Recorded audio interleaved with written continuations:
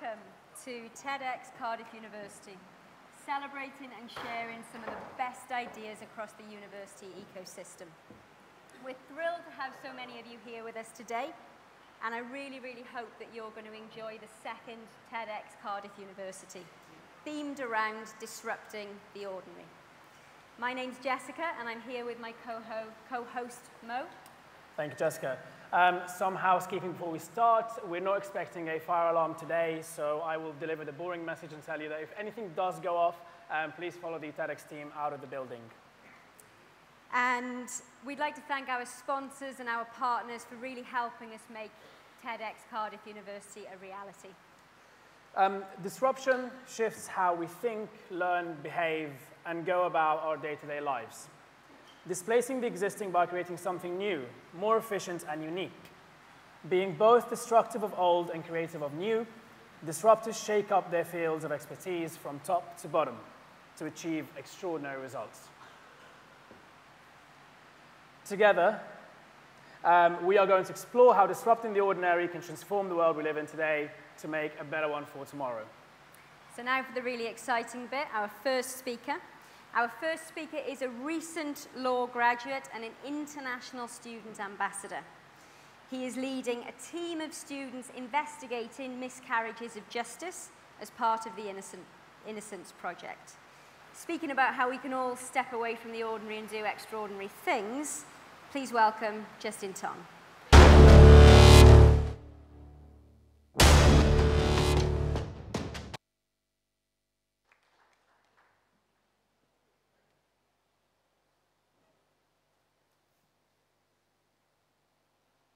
Hi everyone. Feels good to start out? Well, before I begin, you will see this magic number on the screen. Oh, it's here. So we have 441.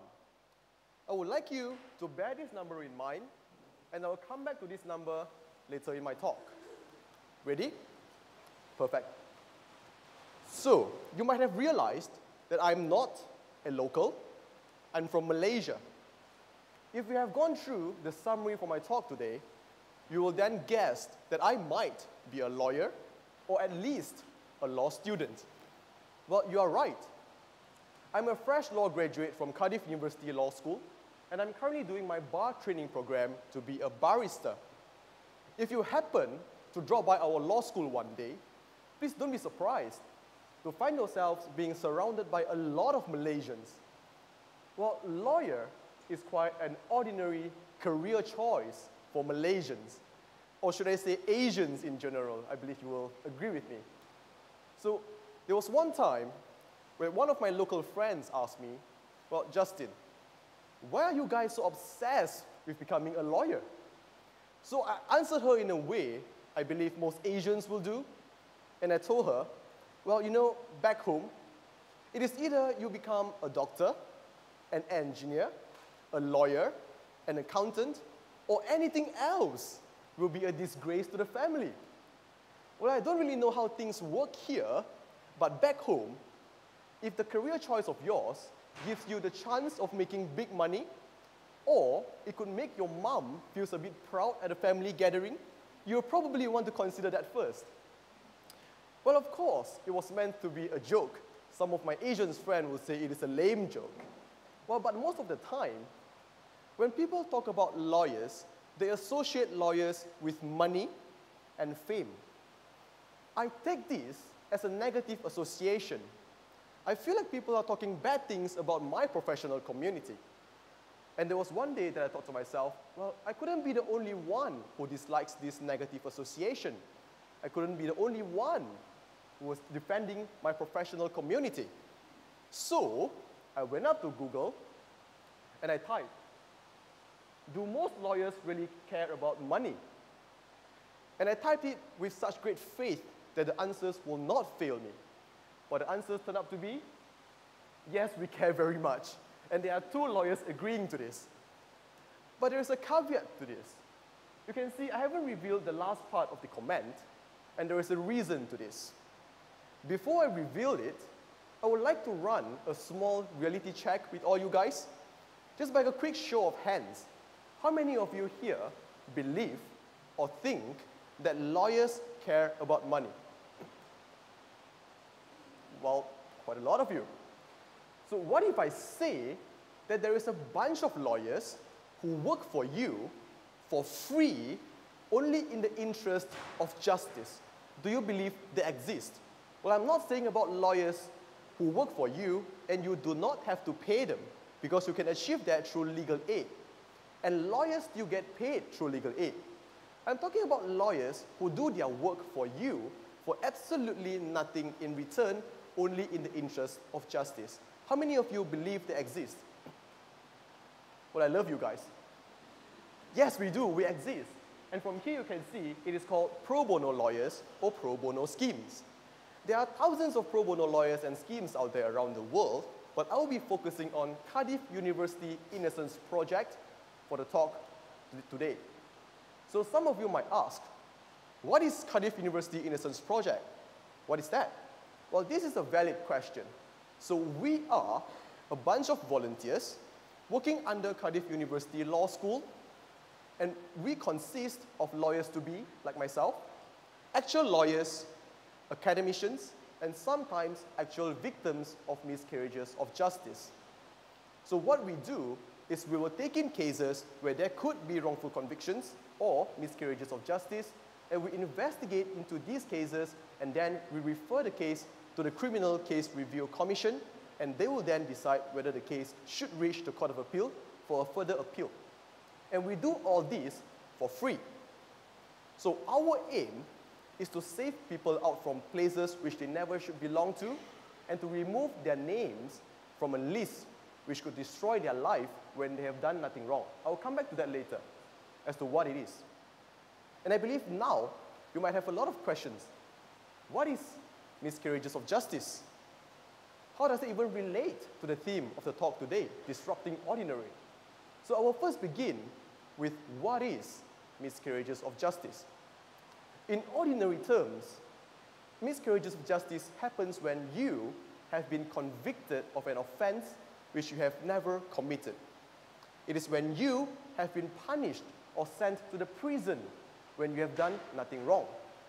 It is when you and your name is being listed on an offender's register when you have done nothing wrong in the first place. Well, some of you might think that these kind of things happen very rarely. We have ample system, we have solid process, we have gatekeepers to avoid all these things from happening. Well, I would love to say yes, but I'm not able to. You see, it is very commonly occurring around all of us, and it is ever so near to any one of us here, including me myself, that you could ever imagine. It is not rare. It happens very easily. It only takes someone who hates you to make a false accusation against you. It only takes a police investigation that should be carried out perfectly, but it didn't. And it only takes a piece of law that contains flaws in it that could fail you.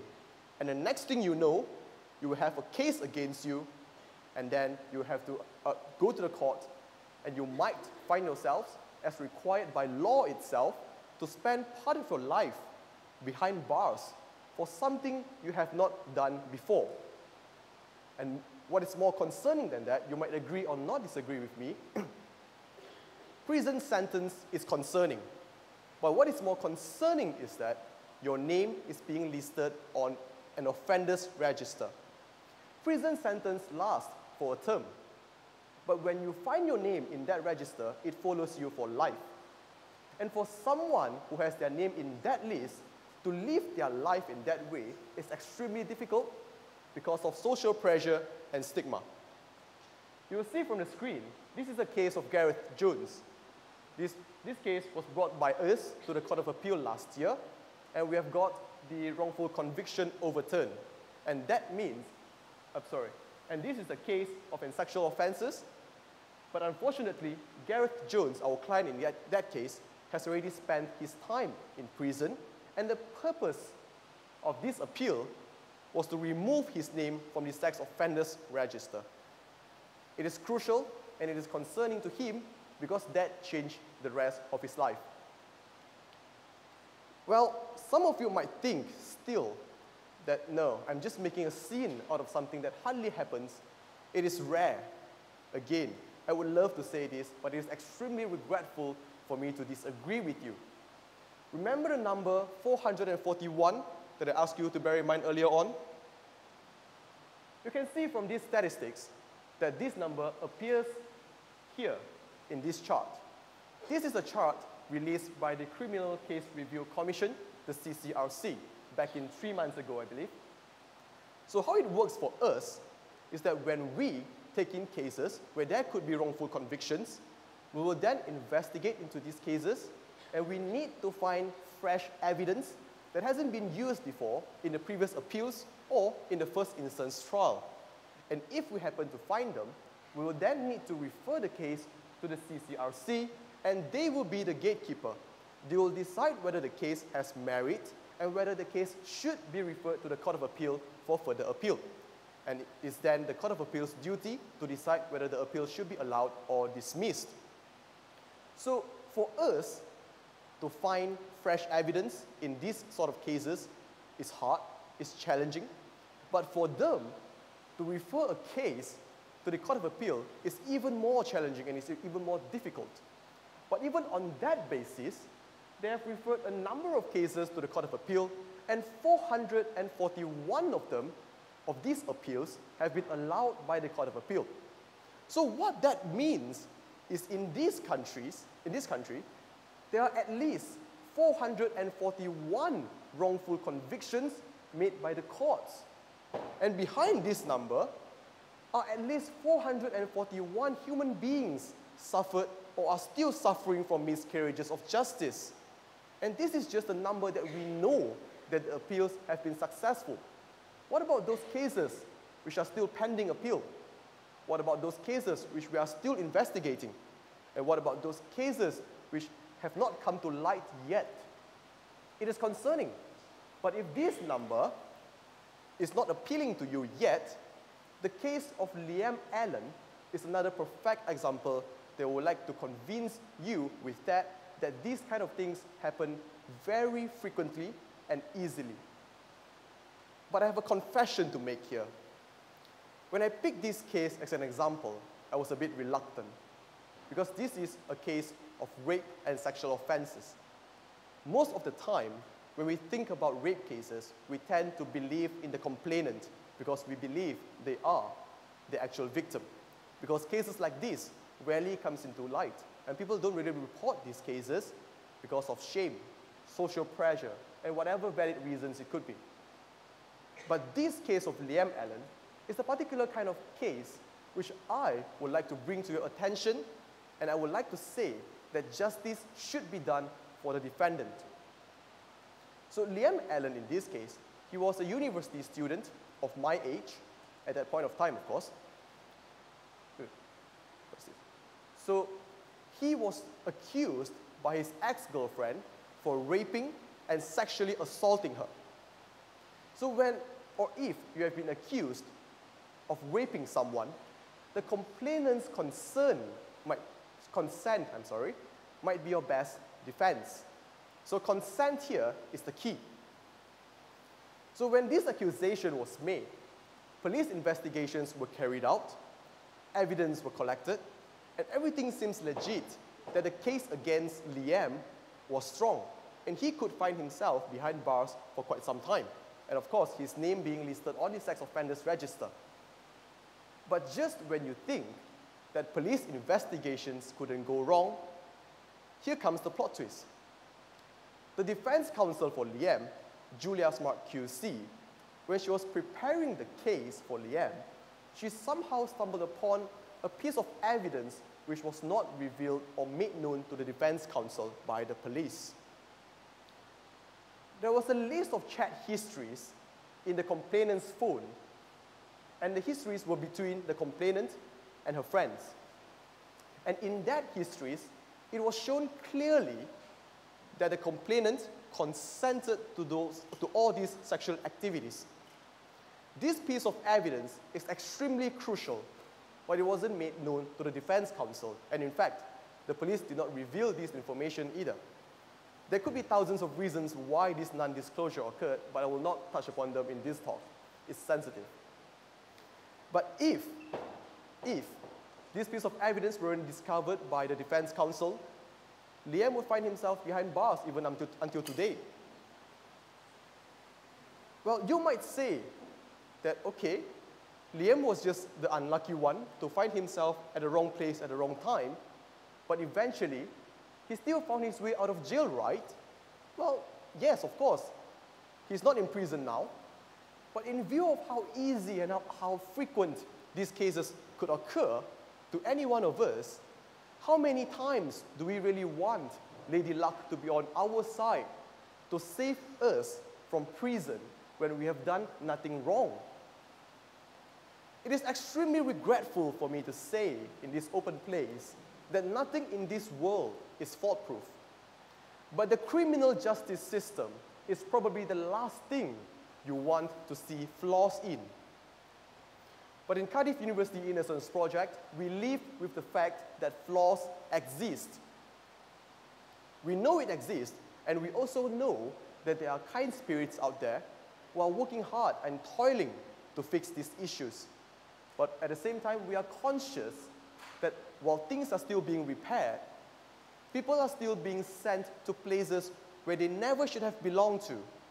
Their names are still being listed on a list which could destroy their life when they have done nothing wrong. It hurts us to see all this. And this is the precise reason why, I believe, most Innocence Project workers and those pro bono lawyers who work with us decide to give up the comfort in life that we could have lived up to, and also the chance of making big money to help these people out when their voices couldn't be heard. Well, I know a lot of you here cares about them as well, but we care to the extent where we were willing to disrupt our ordinary daily and career life to save them out from places which they never should have belonged to. It is not rocket science to do what we do. In fact, some might say it is a boring work. We take in cases where there could be miscarriages of justice or wrongful convictions, and it is just hours and hours of reading into case files, case papers, witness statements.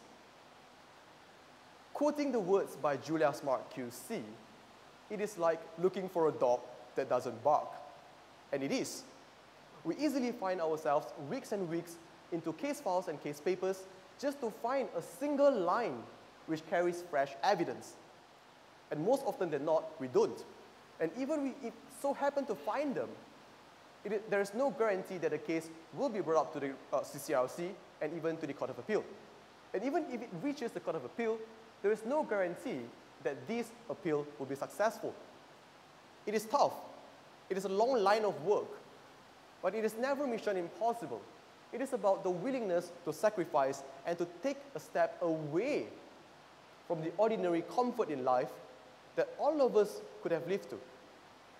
As a university student, it is the time when you find yourself in a bar with your friends, sipping that cold pint of beer, watching your favorite football team plays, that I and most Innocence Project workers find ourselves within piles and piles of witness statements, case papers, and all sorts of documents.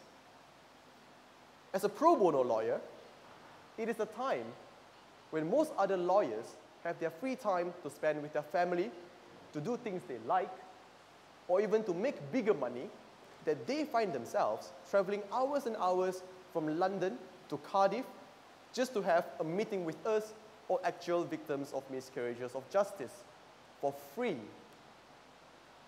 But if you ask any one of us, is this worth the while? I believe none of us will say no, because we know deep inside what we do, although small, gives hope to those in despair. So this talk might sound like a big shout out to all those who have chosen to take this path, but this is not the only reason. This talk is also a big reminder to those who are suffering from miscarriages of justice that you are not alone. There are people out there who have chosen to take this extra mile for you and be ever so ready to assist you when you need us. I'm aware that there could be 1,001 reasons for someone to step away from their ordinary career or daily life. But it only takes one to make extraordinary results. I found mine, and it just so happened that my reason coincides with all those Innocence Project workers out there. So my question for you to take home today is, have you found yours? Thank you very much, and I hope you enjoy the rest of the talk.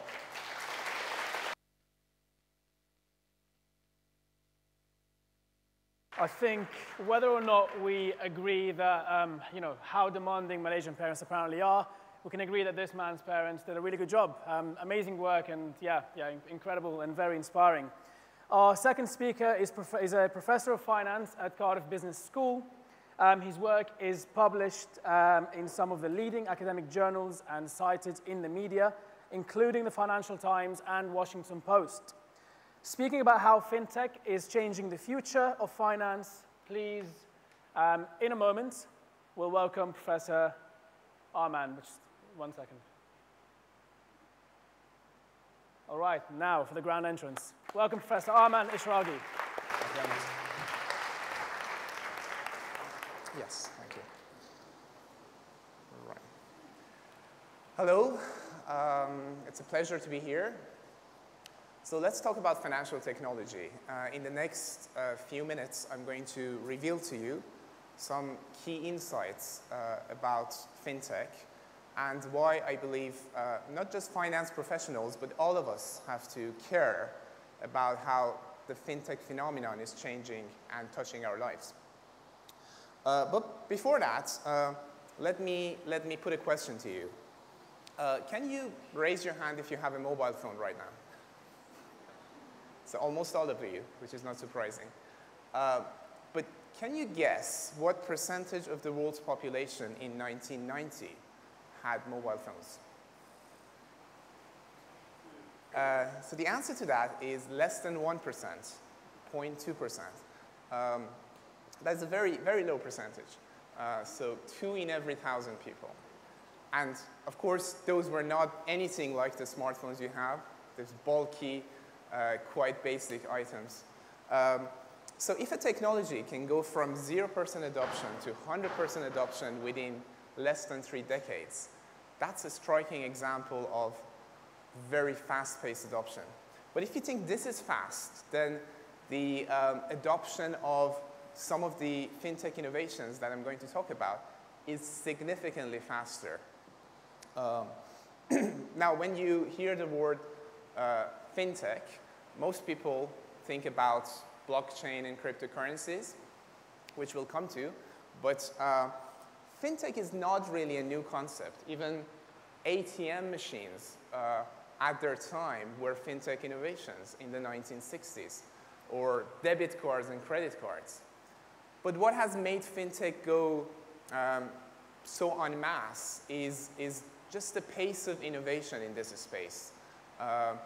The rate of innovation and the abundance of new technologies which have sprung up everywhere. Now, what is blockchain? Without going too much into the technology, blockchain, you can think of it as these spreadsheets or ledgers which are distributed around the world, built on the internet. So as opposed to the old system where you would have just one copy of a central ledger, now you have thousands of these copies of the same ledger, and they're all linked together and constantly synced together, which makes it cryptographically very, very safe. And on this infrastructure, you can build anything. You can build digital currencies like cryptos. You can build contracts and pretty much anything that's worth making a record of. For example, in the future, it would be very likely that when you purchase property, that record might just be implemented on the blockchain, and people are working towards that. So it wouldn't be an exaggeration to call the fintech phenomenon a fintech disruption. In fact, I believe it's the prototypical example of a disruption. It has already touched your lives in so many different ways. Think about mobile banking that you can do on your phones anywhere in the world at any given time. Think about new forms of insurance that you can purchase and customize, again, through new innovative platforms. Think about the world of personal finance. Well, in the old days, you would have gone to a financial advisor to get advice. Now you also have the option of getting advice from algorithms and softwares, otherwise known as robo-advisors. And quite a range of other areas. Let's think about payments, lending, capital markets. All of these sub-areas of the fintech landscape are being touched and influenced by the fintech innovations. So these are some of the companies which are currently very active in the world of payments and money transfer. And while they use different technologies, perhaps the common denominator is that they're all very young companies. They've all been established within the past decade or two. And that's the disruption. So they're all grabbing market share. And that's fascinating, of course. Now, so it wouldn't be, again, an exaggeration to think of it as a tsunami or a large wave. And if you don't know how to ride a wave, well, better learn to swim, right? Here's an important figure. In 2018, last year, the size of the global investments in the fintech space was $40 billion. And that number keeps growing. Some people argue that 40 billion is actually a conservative estimate. The actual number is probably significantly higher, depending on what you would consider fintech. There's another number 40, which is also interesting, and that's the number of unicorns which are fintech related globally. So what is a unicorn? So a unicorn is a private company which is worth at least $1 billion. So with that level of market valuation. There are 40 of them around. In fact, more than 40 of them around, slightly more. So that's pretty interesting. And a lot of this is happening in different hubs around the world. In Wales, where we are right now, plenty of interesting activity in the fintech space is already happening. And a newly formed body called FinTech Wales has come into shape in order to coordinate this effort. But let's pause for a minute and think about how we got here in the first place. So I want to invite your attention to think about 3 snapshots in time. In 1999, just before the burst of the dot-com bubble, these companies were the 4 largest companies in the world in terms of market valuation. So that's how the stock markets would value them. And you can see I've put 3 of them as logos and 1 as not a logo. So the ones that are in logos are the tech companies, right?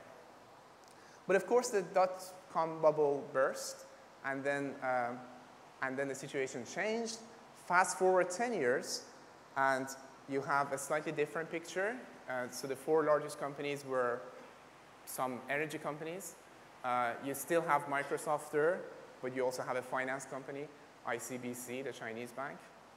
Now fast forward another 10 years to the latest data we have, and care to guess what the 4 largest companies today are? Well, they're all tech, right? Microsoft, Apple, Amazon, and Alphabet, which is the parent company of Google. So big tech has re-emerged. If you think this is just the top 4, let me show you what the top 10 look like. So these are the same 4 companies. Now look at the rest of them. These are the 10 largest companies in terms of market valuation right now as we speak.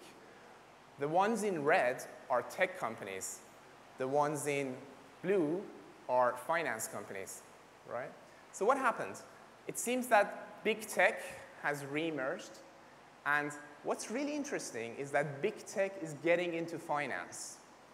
Now, traditionally, big tech companies were reluctant about getting into finance, especially after the 2008 crash. because the financial services sector was heavily regulated, they were not very keen to get into that. But more recently, the tech sector is also being regulated, is being watched closely by the governments, as you can see with, for example, Facebook. So tech companies are thinking, well, we are already being regulated, or we are going to be regulated, so let's diversify our incomes and get into finance as well. So this battle between the red and the blue, the big tech and the big finance, I think is going to be a very, very interesting phenomenon to watch in the next few years. Which one is going to dominate? Now, as exciting as all this progress is, we should also be cautious about the level of overexcitement and the hype that is also in this market and in this sector. And this is important because the hype can cast a shadow on the actual real progress, on the legitimate use cases and applications of these technologies. But how would you measure the hype? It's difficult, so you need to have some suggestions and indications. I'm going to invite your attention to a number of examples of the hype in the fintech space. These are some cryptocurrencies which have been heavily backed or promoted by celebrities.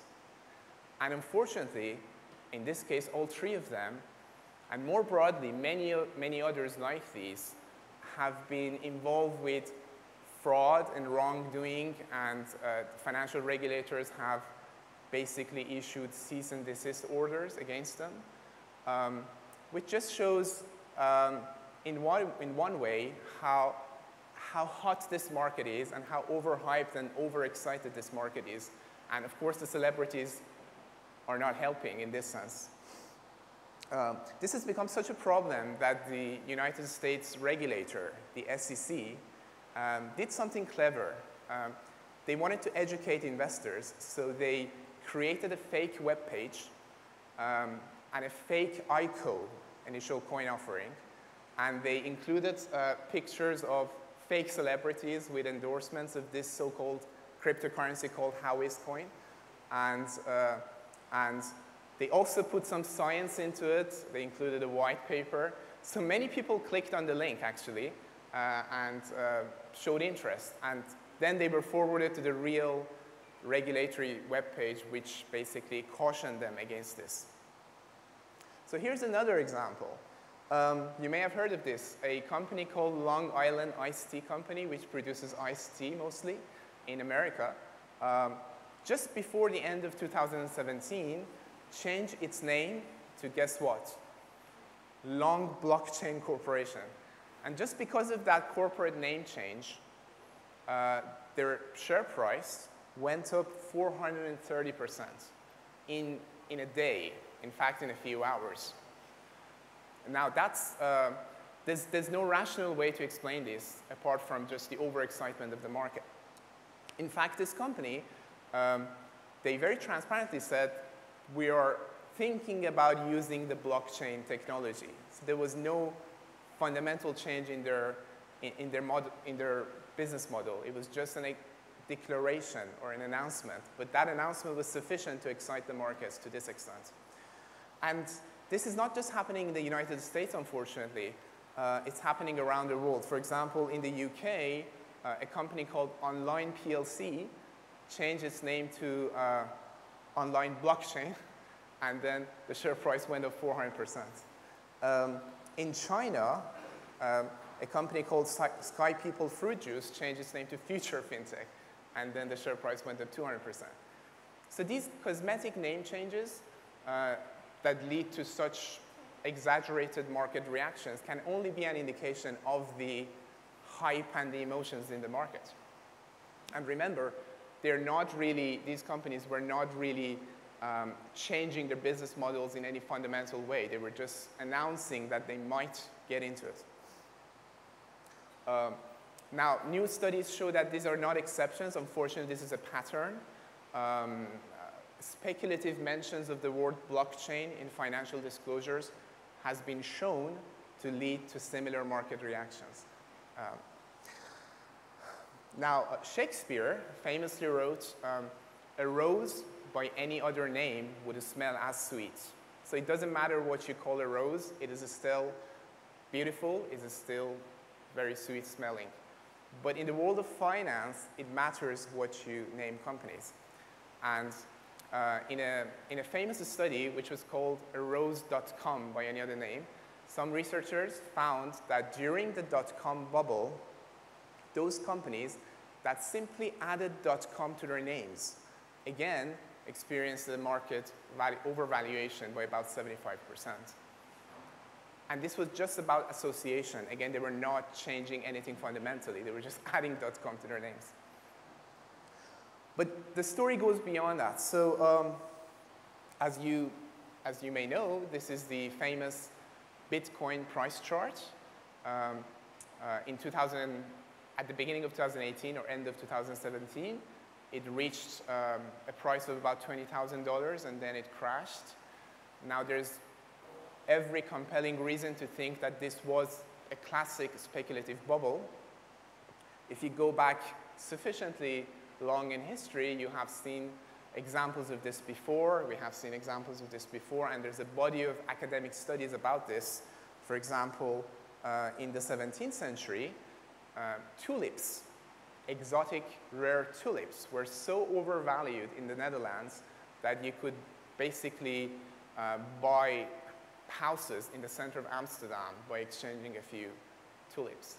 Now, of course, we're not suggesting that bitcoins are like tulips, but the underlying excitement and psychological emotions that form this speculation are very similar. And if you read the insights of psychologists, basically the idea is that in these sorts of speculative bubbles, what happens initially is a bit of excitement about a new innovation, which then leads to euphoric levels of excitement, but then inevitably panic sets in and then they crash. And what's very interesting is that these emotions, many of them are unconscious emotions. People like Freud have talked about this. So that's why it's very difficult to learn from experience, because these emotions are not conscious emotions. They're actually quite unconscious emotions. So all technological innovations can lead to overexcitement. With financial innovations, that danger is even more so because there's the promise of abundant wealth. And that's what we need to be careful about. So I want to conclude by reminding you that there have been many examples of innovations in history which have not survived the test of time. Snow screens for the face, family bicycle, or a single-wheel motorcycle are just 3 of those examples. It's extremely important to remain optimistic and excited about the future that fintech promises us, but also just not get overexcited. Thank you very much.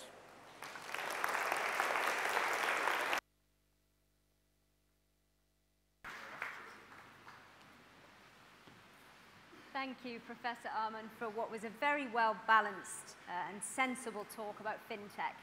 Now, Wales is hot on the fintech trail at the moment. It's not surprising, given we've got quite a recent history of building global insurance brands, and I'm sure we're going to hear more about that from Confused.com CEO later on. I'm sure you're all very excited about that. Now, let me welcome our next speaker. Our next speaker is a final year medical student who is interested in public health and is involved with the International Federation of Medical Students. That's the IFMSA for short, if you can remember that, and also the Students for Global Health UK, exploring how small actions can lead to big changes. Please welcome, are you ready? Excellent, Lopa Banerjee.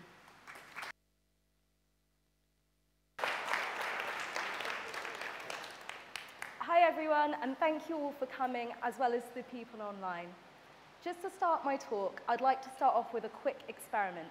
So, I'm going to clap. And now, after 3, I want everyone in this room to clap on 3. So 1, 2, 3. And that is the difference between one person doing something and 250 people doing something. So when I say the words public health, what sort of springs to mind? Is it people in Ebola seats? Is it mountains of paperwork? Maybe it's vaccines, or potentially someone just nagging at you to eat some vegetables and do some exercise. Now, public health can be quite a complex topic to sort of get your head around, but I'm hoping that over the next few minutes, I can give you all a brief overview to what it is, why it's important, and what we can do to help. So, a commonly asked question at a lot of medical school interviews is, why do you want to do medicine? Which is sort of fair enough. And there's a lot of answers to this question, including a love of science, wanting to work with people, thinking you'll look good in scrubs. But I think a lot of people go into it because they want to help people, which was my reason as well. And as I did my training and as I went through the years, and I've still got many more ahead of me, I realized that modern medicine can only help people so far.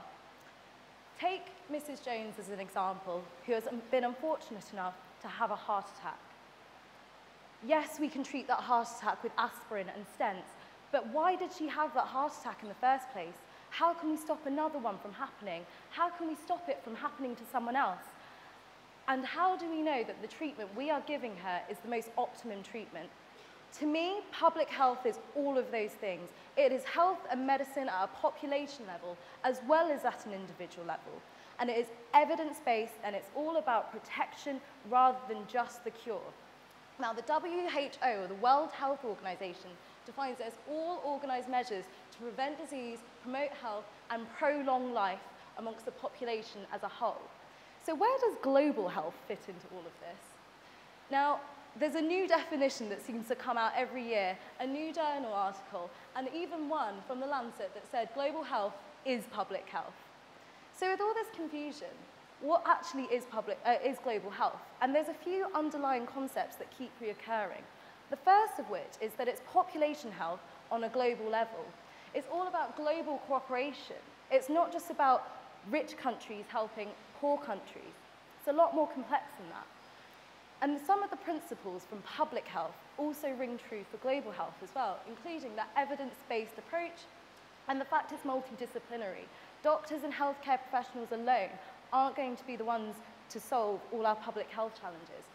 And finally, the concept of health equity, which moves me nicely on to the difference between equality and equity. And this is quite a famous cartoon you might have seen before. And it's the idea that with equality, everyone is treated the same. But with equity, everyone is given the same chance at success, as you can see from these boxes and how they've been rearranged so that everyone, depending on their needs, can see the baseball game, which is not quite rugby, but it's good enough. I think the other thing that bamboozles a lot of people is how broad a topic it is, because you've got infectious diseases like Ebola, malaria, HIV, you've got non-communicable diseases like heart disease and diabetes, you've got maternal and reproductive and child health, and you've got politics thrown into the milieu as well in terms of what's the most ideal healthcare system, migrant health, and also access to medicines and fair pricing for treatments. And we also have the environment, which might not seem that directly relevant to human health, but the Lancet believes that climate change is the biggest threat to global health and human health over the 21st century because of its effects on agriculture, access to safe water, conflict, and with tropical climates, we get more tropical disease and potentially new disease as well. Now, all of this can seem like a lot to unpack, but I'm here to say there are three key parts to public health: prevention, protection, and promotion. So starting with prevention, it's essentially specific, evidence-based population and individual interventions for sort of minimizing disease as well as risk factors.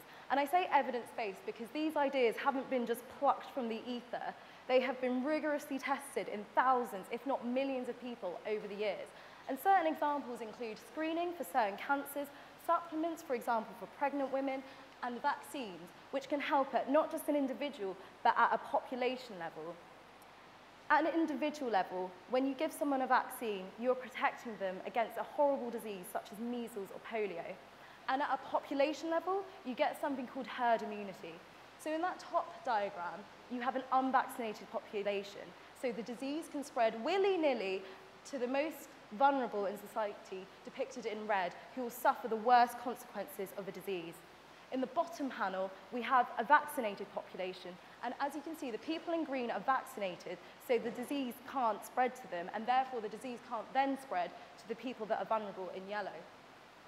Vaccines have also seen a modern-day success story, because in 1980, the WHO declared that smallpox, a terrible, terrible disease, had been eradicated, and that was through immunization. The second concept I'd like to talk about is health protection, which is about protecting individuals and populations, again, against infectious diseases. So that's where swine flu and Ebola comes in. And it also encompasses antimicrobial resistance, which is where we've now got these superbugs that our normal antibiotics can no longer treat. It also includes incidents and environmental hazards, such as chemical leaks, as well as climate change, which we discussed earlier. And finally, we have health promotion, which is about empowering people to take control of their health behaviors and lead healthier lifestyles. Now, some of the more eagle-eyed among you might notice that that is Caerphilly Castle. And I didn't just include that because I like Caerphilly Castle. It's because a revolutionary, groundbreaking study happened there called the Caerphilly Cohort Study. And the data from that study has gone on to inform over 400 separate pieces of research, including the research that showed us that low-dose daily aspirin can help prevent heart attacks in certain people. That research also showed us that there are 5 key health behaviors that really impact our health, from whether we get cognitive decline and dementia later in life, to rates of diabetes, vascular disease, and cancer. And they found that by changing 4 out of 5 of these behaviors in the Caerphilly Cohort Study, it reduced the incidence of these diseases by the rates you can see on the slides. Health promotion also includes substance misuse, mental health, sexual health, and also domestic violence. And I'm going to let you in on a little secret.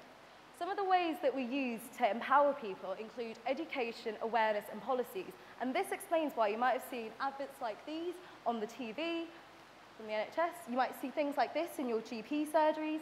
And it explains why the government is trying to implement policies like this, such as the sugar tax, because they think that it might help us all improve our health behaviors. And now we move on to the slightly scarier part of the presentation. How much do you think having access to good medical care impacts whether you get sick, or if you do get sick, whether or not you get better? Because the answer might surprise you. It's only 10 to 20%. The other 80 to 90% of what determines whether you get sick, and if you do get sick, whether you get better, is the social determinants of health. There's a very eminent researcher called Sir Professor Michael Marmot who sort of came up with this concept and has researched it extensively, and he calls it the causes of the causes. But what does that mean? Going back to our example with Mrs. Jones and her heart attack, why did she have that heart attack? At the end of the day, she had it because her arteries were clogged up and oxygen couldn't reach her heart because of that. And it might have been due to lifestyle factors, which we discussed on a previous slide with our health behaviors. So, for example, she might have had 1,000 Welsh cakes every single day for the last 20 years. She might have smoked 80 cigarettes every single day. She might have never have exercised. And she might have been, quote unquote, afraid of fruit. I've heard that being said before. But the thing is that it's all very well saying that, but then why does she have that lifestyle in the first place? And that is what is meant by the causes of the causes. She might have wanted to have exercised, but didn't have enough money for a gym membership. She might have wanted to have changed her diet, but didn't know how to, or didn't have the time because of a stressful job and a stressful lifestyle. And she might have wanted to have stopped smoking, but didn't have adequate access to smoking cessation support. And that is what the WHO means by the social determinants. They're the conditions by which people and we are born, we grow, we work, and we age. And it is dictated by money, power, resources, and how they're distributed on a local, national, and global level. Long story short, it is the uncomfortable and sad link between health and wealth. And there have been countless studies that have shown that inequality in the way that we live, the way that we work, and the way that we were raised can lead to inequalities in our mental and our physical health. And nowhere is this more stark than when you look at life expectancies. So as you can see from the graph, life expectancies have almost doubled since the 1800s to now. But this benefit has not been shared by everyone in society equally. The lowest socioeconomic groups in this country can expect to live on average 7 years less than those in the highest socioeconomic groups. And to me, that is so sad, so unjust, and just completely unacceptable. Health should be beyond politics and should not be so linked to wealth in this day and age. And over my time at university, I've been very lucky to have been part of an organisation called Students for Global Health, which is a network of all the global health societies from across the UK. And we have a vision in which equity in health is a reality for all. And we hope to achieve this through education, advocacy, and action. And we're actually part of an even bigger international organisation called the International Federation of Medical Students Association, which is a collection of 1 million medical students from around the world, from 123 different countries. And their motto is to act local or think global. But it works the other way around as well, you see. So think global, act local. And that is what sort of inspired this talk. Now, they're not the first, and they won't be the last to use this motto, because it's been used by Scottish city planners, it's been used by businesses like McDonald's, and now recently, more in global health, and successfully so, as you can see from these journal articles. The other thing these organisations have taught me is that as individuals, as students, as a university, we have so much more power than we think we do. Whether it's through student-run organisations, sort of healthy lifestyle and fundraising for charity sort of events like the Cardiff Half Marathon, or world-leading research that's happening in the buildings around us even today, we have more power than we think to disrupt the ordinary and make a change. And never has disrupting the ordinary been more important. We are living through a volatile political climate, a climate emergency, and the gap between the rich and poor is only deepening. And as this graph shows, the richest 1% of the world's population has the same amount of money and wealth as the 99%, which is just bonkers if you ask me. But there is hope. Through incremental changes, either done over time, over days, weeks, months, years, or by many, many individuals, so individual action, but on a mass scale, so done by 100 people, 1,000 people, even 1 million people, we can make a difference, whether it's through vaccinating our communities to achieve herd immunity and eradicate disease, introducing more recycling options at our workplace or in our communities, or just being a little bit more frugal and thinking about how we approach antibiotics. We can disrupt the ordinary, we can make changes. And it would be very naive of me to say that individual action alone is the panacea to ending all our public health challenges, because policies such as Fair Society, Healthy Lives by the Marmot Review and government-level decisions will also play a huge, huge part. But individual action is a huge part of the puzzle and should never be underestimated.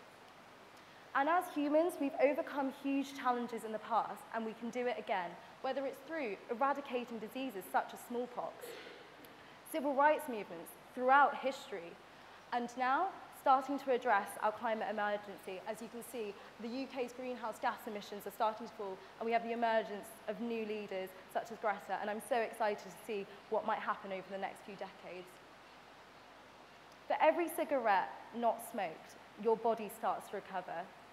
For every person that decides to eat a little less meat, the food industry responds by producing more vegetarian options, making more vegan options available, and that has a knock-on effect, making more people consider going meat-free.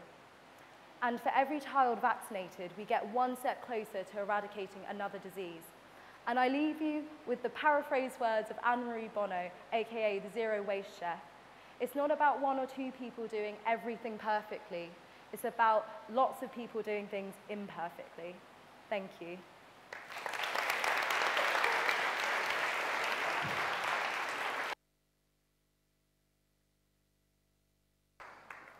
Wow.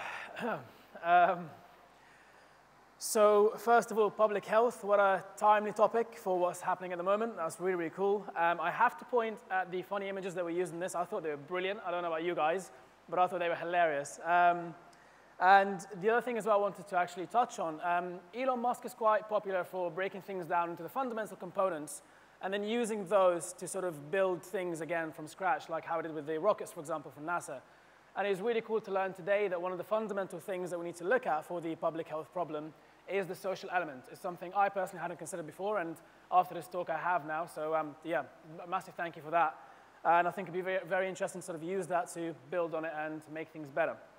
Our fourth speaker for tonight is an impact specialist within the School of Engineering, helping academics with engagement and impact. She has been a woman in STEM ever since she decided to study science at A-levels.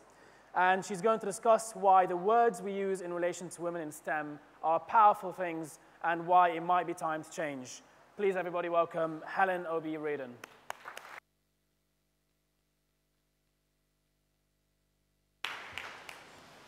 Thank you very much, everybody. My name is Helen, and I am a leak. But more on leaks later. I'm talking to you today about women in STEM. It's a big, complex problem, and we've been talking about it for over 100 years, and we don't really seem to be getting anywhere. Women in STEM is just a shorthand for how we encourage girls and women to study and then work in the science, technology, engineering, and maths subjects. But the thing is, if we keep doing the same old thing in the same old ways, we're only ever going to get the same old results, which is not enough women in STEM. So I'm going to disrupt some of the words and some of the stories I hear regularly and see if we can come up with something a little bit different. Our words have power. They can lift us up and they can break us down. They can hurt and they can heal. They can make us feel part of a community or make us feel completely excluded. We've only got to look at the state of our media, social media, and politics to see all that happening. But words are amazing things because they're a power that each and every one of us can have. We can choose what words we use or not. We can choose if we communicate or not. We can choose whether or not we listen. And with enough people using enough words, they start to build into stories. And stories are truly amazing because they can change the world. Now, my background is in public engagement and science communication. I'm not going to bore you with a load of theory. I am going to introduce you to a tiny part of it, and that's my model. I'm so proud I built this. This is how I think about my stories and my projects, but we're only going to use half of it today. So the audience is the group of people that you want to work with, who you want to get your stories to. The purpose is the reason behind the project or the story. And the assumptions are anything that you may have assumed about the audience, the story, or the project. So I'm going to use this to look at some of the key stories. But please remember, I never have a problem with the storytellers, only the stories. It's not the people, it's the words. On to our first story. How do we get more women in STEM? I hear this a lot. The last time I heard it, I was sat in this big glitzy Women in STEM launch event. It's really rather nice. And one thing that struck me is if you want to get girls into STEM, they're not even in the room. We need to ask them. And the audience that they had in that room were people like me. It's been a long time since I've been in school. And yes, you can ask your audience, but you can also ask them by proxy if you need to. So you could talk to teachers, but they're busy people, and then can only give you part of the picture because they don't have the lived experience. So an assumption that's been made here is that the people in front of you are the people that need to hear that story. And that's not always the case. So my key point on this one is go and ask your audience, because usually they really appreciate that someone's thought to do that. Schools should be doing this. I heard this at exactly the same event, and I had to stand up in that workshop and said, actually, I don't think it's just to do with schools. And I had a load of teachers in the background silently cheering me on. We know that schools have got a massive part to play in this. We know that aspirations are set early. We know that the ethos of the school and how they teach is really, really important to the genders and how they deal with gender awareness and gender bias. But we've made two critical assumptions here. One assumption is that we only learn in school, and we know that's not true. We never stop learning. The other is that girls will spend the majority of their time in school. And I calculated it out. And of all the hours in the year, you only spend about an eighth in school. The rest of the time, they're somewhere else. So where are those somewhere else's? They could be any number of community organisations. Think of the power of working with brownies or rainbows or guides to help them get their badges in STEM. That could be the first time that that girl has been recognised in STEM. That's a powerful story. What about the opportunity to link up between St John and the life sciences. There could be a massive opportunity there. Welcome have recognised the importance of youth organisations as well, because they can support and reach young people, particularly from disadvantaged backgrounds, that schools simply can't do. And that's no disrespect for the schools, because they're different organisations working in different areas, and that's okay. I spent about 15 years working with schools, doing STEM projects, and by the time I came to the end of it, I came to realise I could do the best project in the world, but my story is probably not going to be the reason why that girl chooses to go into STEM. And there's one reason for this. I'm not one of their key influencers. I'm only part of the story. Key influencers are people like teachers, family members, friends, people in the community whose stories have real power and words have real meaning to those girls. I was in one school in Cardiff and I heard a teacher say to a group of girls, "Oh, you can go and be care workers." Now, I do not have a problem with care workers. We need them as much as we need women in STEM. What I have a problem with is he never said it to the boys. And if you can go and be a care worker, you can go into the caring professions. Why can't you be a doctor, a nurse, a surgeon, a vet? So instead of expanding those horizons, he's just taken them down to a pinpoint because he's likely to be one of their key influencers. The IET have been doing work on this, and this report was published 10 years ago. And still, in our stories, we're not getting the roles of the key influencers coming through. We'll ask the parents to come into school. Another one you hear on a regular basis. Well, you can, and all schools are different, but if that parent hasn't had a good experience of school as a child, then school's a really scary place. And there are other issues as well. Sometimes it's not easy for those parents to get there. Maybe they work full-time, maybe they've got caring responsibilities. Perhaps the child themselves doesn't want that parent to go in because the child doesn't want to be seen to be different. So by the time you start adding together lots of different barriers, you can't even see the school, let alone engage with it. So how are you going to get to the audience of parents? And I can't answer that, I'm afraid, because it's going to be different for every school and every community. One size will not fit all. The assumption as well is that this is the right way to engage with parents, and it's not. You've really got to think about where it's going to matter for them. We have a problem with women in STEM. Come and join us. Well, this is a strange story.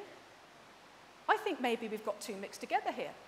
Because if I was receiving that story, I would be thinking, why do you want me to be part of a problem?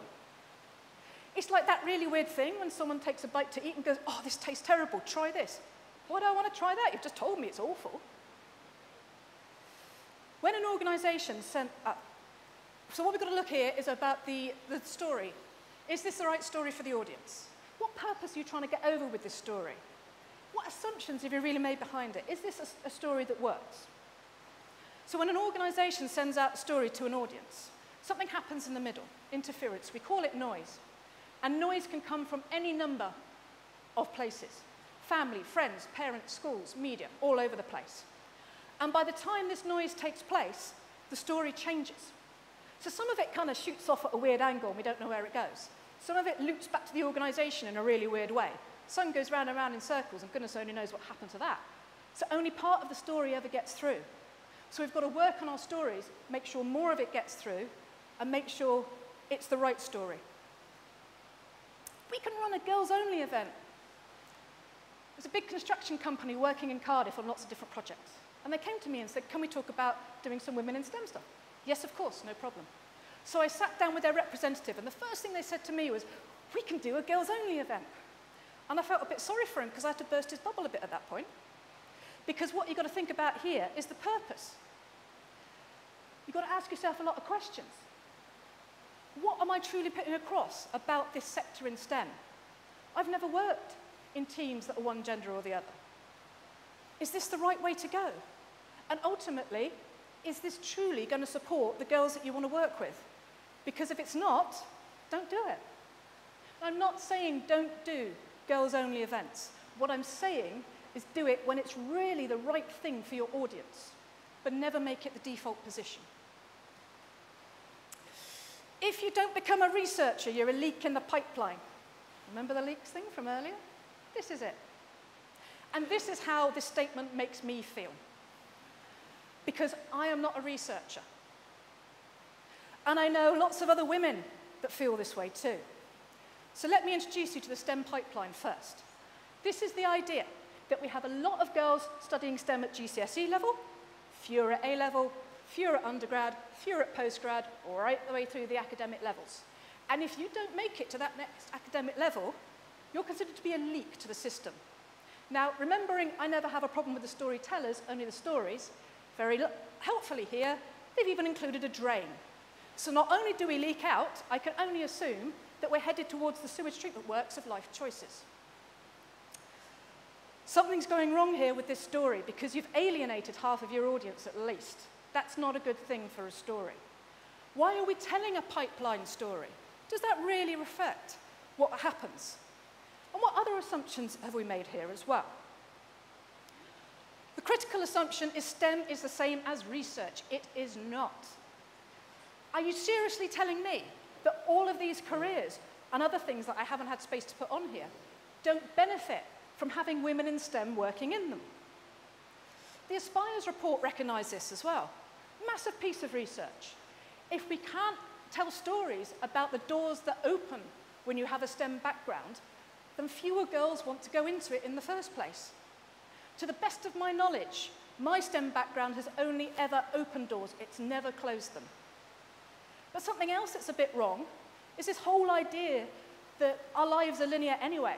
It doesn't work like that. I describe my career as a series of accidents. So I started off working in something not that much to do with my first degree, and then someone gave me another opportunity, and I changed direction, and something else came up, and I changed direction again.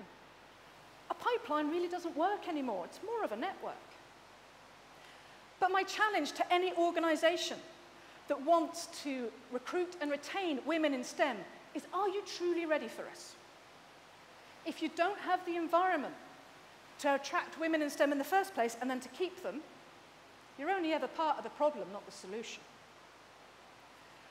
50% of the apprenticeships were started by women, and only 8% completed. This indicates to me that we've got serious systemic problems somewhere. A friend of mine, her niece, got an apprenticeship. Niece is chuffed to bits. It's precisely the area of engineering she wants to go into. Except, she turns up on the first day. There's no changing rooms for women, and there's no protective equipment in her size. Everything's too big. And if those two things that can be foreseen can't be sorted out before she got there, then what are we going to do about the more big and complex problems? So what's the solution? I'm really sorry, but I don't think there is one solution. And the reason for that is we're actually dealing with a load of individuals.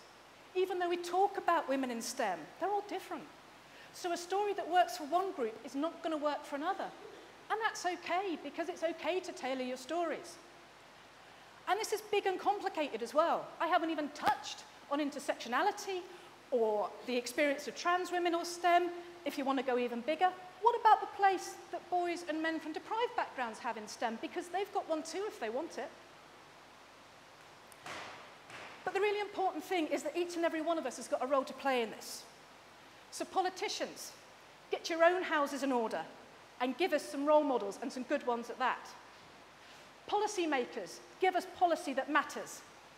Equality in pay was enshrined in law before I was born, and we're not there yet. Press and the media, what stories are you telling? What stereotypes are you reinforcing? Universities and research funders, short-term contracts with long working hours aren't helping anybody. And finally, my challenge to each and every one of you, to use your power of words. So when you see anything in the media or social media, in our communities or in our societies, where the story isn't right, where you see the stereotype, where you see the bias, take your power of words and use them. Because with a lot of us using our words, they build into stories. And maybe, just maybe, we can change the world. Thank you.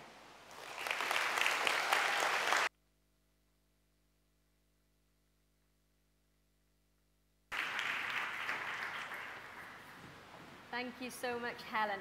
What a fantastic first half of the event. Let's just reflect a little bit on what we've learned so far. So lawyers work for free, even those where they come from families where strong earnings is the motivation. On a more serious point, I think it's a really fitting topic to talk about the day after the First Minister gives an update to the Assembly on the Justice in Wales project, something worth looking at. We need banking, but we might not need banks. Wales is looking for its first unicorn, but we shouldn't get caught up in the hype. Quite often the opportunities are out there, but it's a case of timing sometimes. We've had an introduction to public health, and I think we now understand that we have to think beyond our immediate environment, think about how our actions can have a butterfly effect, think globally but act locally was the message. It's really nice. Words are powerful and we have power over words. This resonates with me as a woman in STEM. I was going to introduce myself as a former woman in STEM, but Helen has now convinced me that I am still part of that STEM network, proudly. And I think if I relate some of Helen's messages back to recruitment, for example, when we use positive and inclusive language in a recruitment advert, we are much more likely to get a diverse range of applicants. And diversity leads to increased productivity and innovation, so why wouldn't we do that? So really what I think that certainly I've taken away from this, and I hope you have as well, is that firstly I'm very inspired and I'm empowered by what I've heard, but I've realized that we can have a much bigger impact on the world than we first think. We can influence movements through our passion, our behaviors, and even our words, and that's really special. Absolutely, completely agree. We now have a half an hour refreshments break. Please do head to the lodge to check out our interactive exhibits. And remember to take your snack voucher from your gift bag, or I will take it and eat everything myself. And yeah, during the break, we will welcome Cardiff University's A Cappella Society. He will perform 2 special performances for us. We'll see you guys after the break.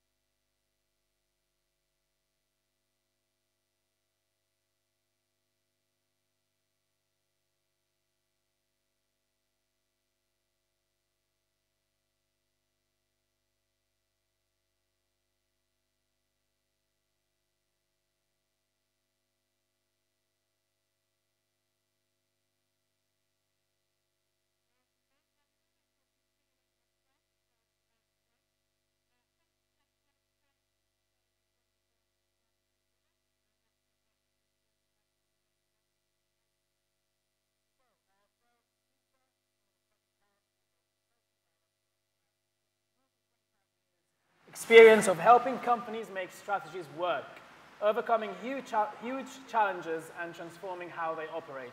Sounds like a lot of fun. Exploring how disruption is not for zany entrepreneurs and mavericks only, please welcome Serge Bami. Thanks. Hello. Can anyone hear me? It's good. OK. So I hope you enjoyed the break. I consider this a bit of a break as well, a break from the really clever stuff, because there's been some fantastic talks. There's fantastic talks coming after me. But this is a bit of a dip, I'll be honest. First of all, I have no slides. So if anyone wants to take any photos, all you're going to get is an old Asian guy, bald, on a red mat. Yeah, sorry about that. And secondly, I'm going to tell you stuff that you kind of already know. So anyone wants to leave now, you can. But maybe in a different way. So me. So I'm not clever enough to invent anything, do any big disruptive thing that's new. I kind of flip between stuff. So the subjects I took at school, what I did at university, I had no real plan to it.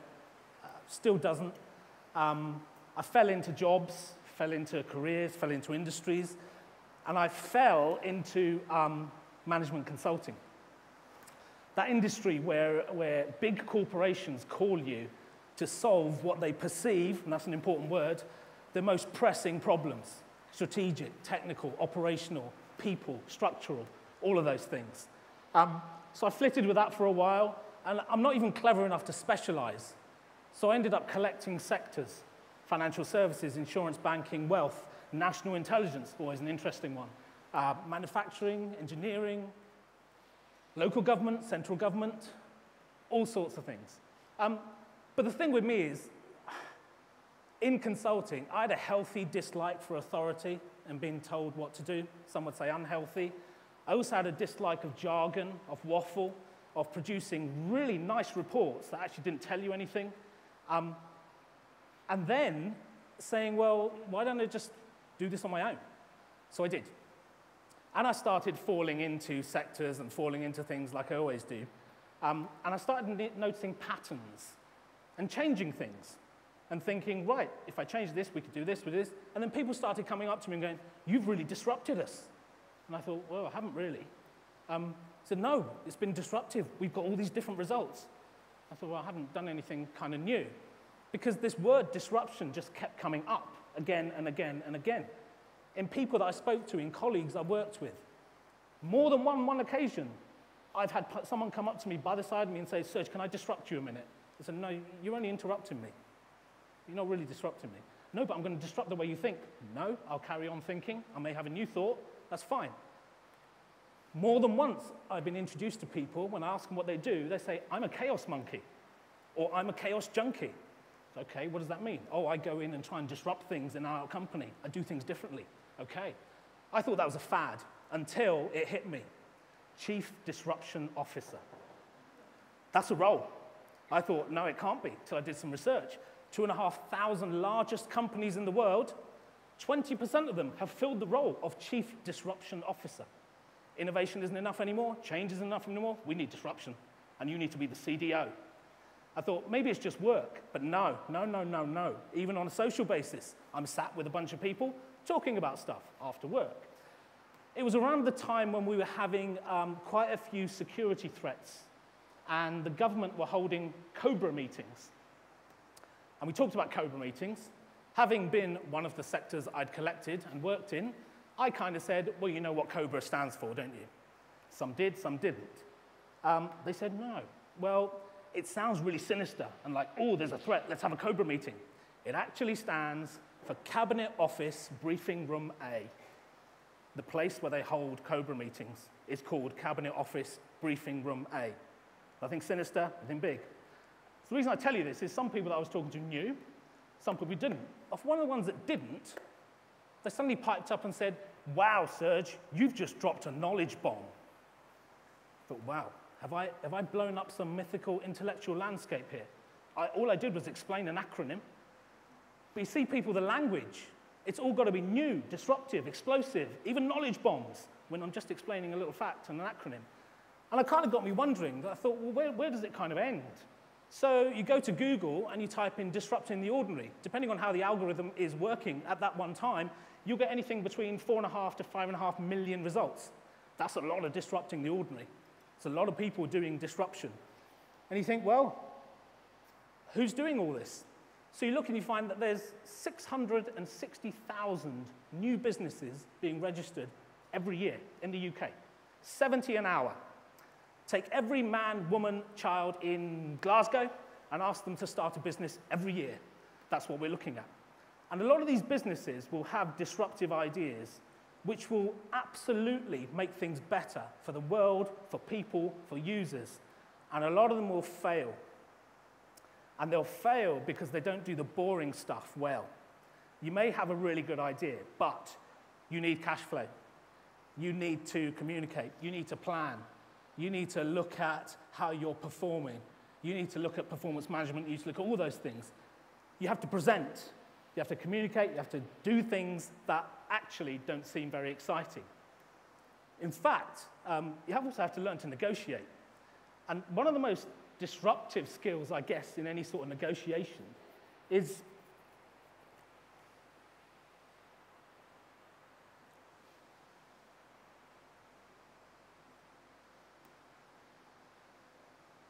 silence.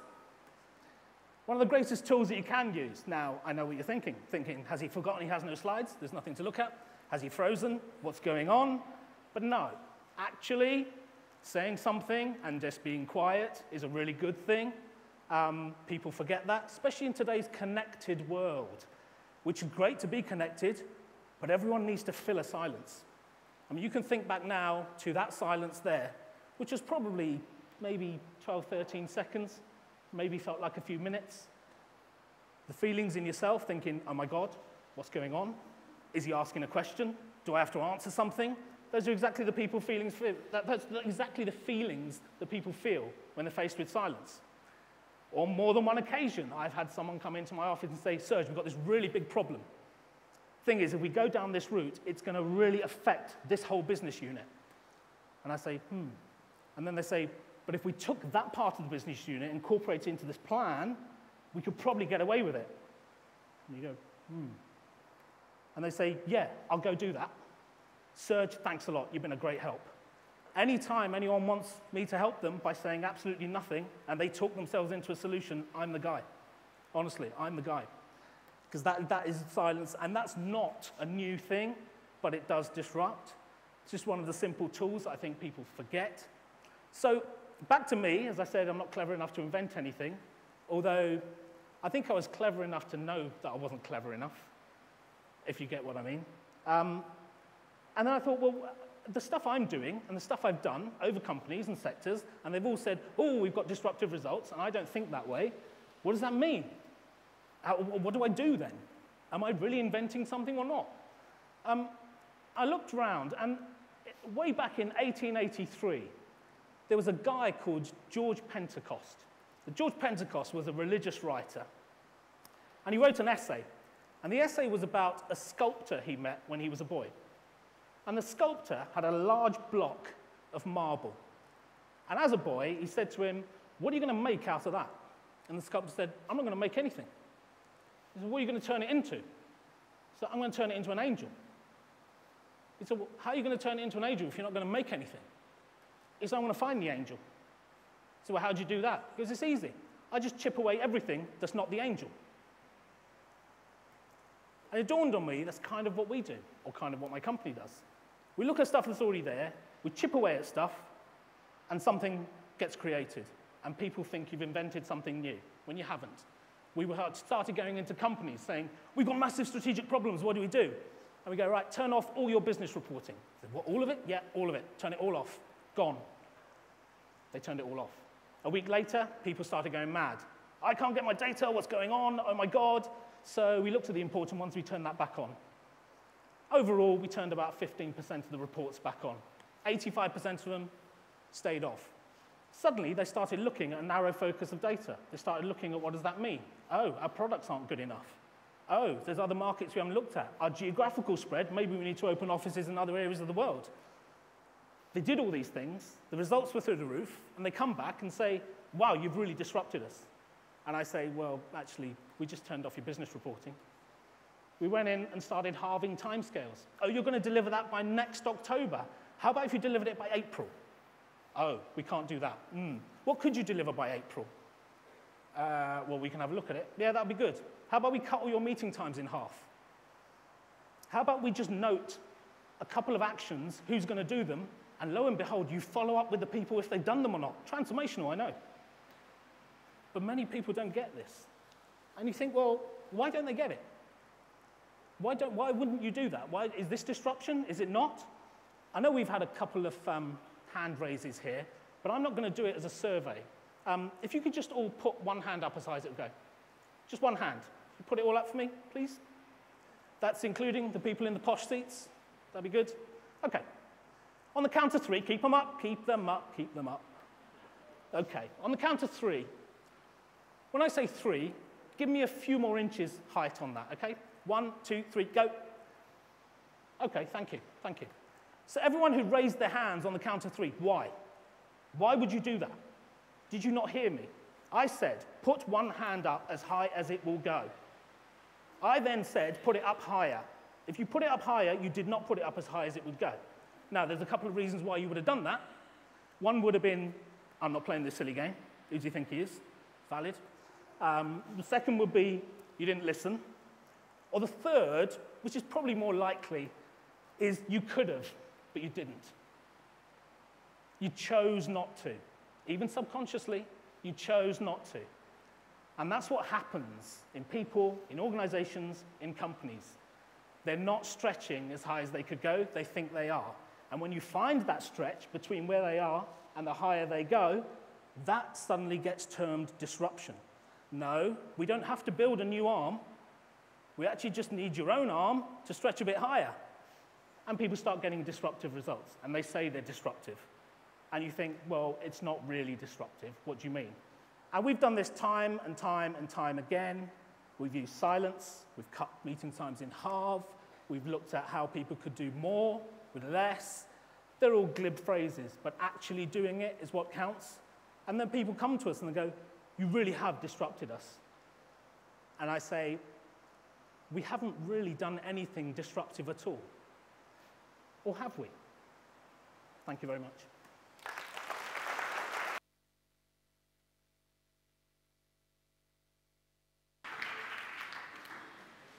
Thank you, Serge. You reminded me actually of a quote that says, silence isn't empty, it's full of answers. And I'll remember to stop referring to myself as a chaos monkey going forward. So, our next speaker is an economics student who has worked in a variety of roles from Tesco to Google, taken inspiration from his learnings from each experience, and has gone on to set up the Tassel Foundation, which is a non-profit charity that identifies, inspires, and educates young people. Discussing how we can apply a revolutionary mindset to our everyday lives, please welcome Andrei Zapaticli. Sorry, I've said that wrong. Welcome, Andrei. Thank you. That was really good.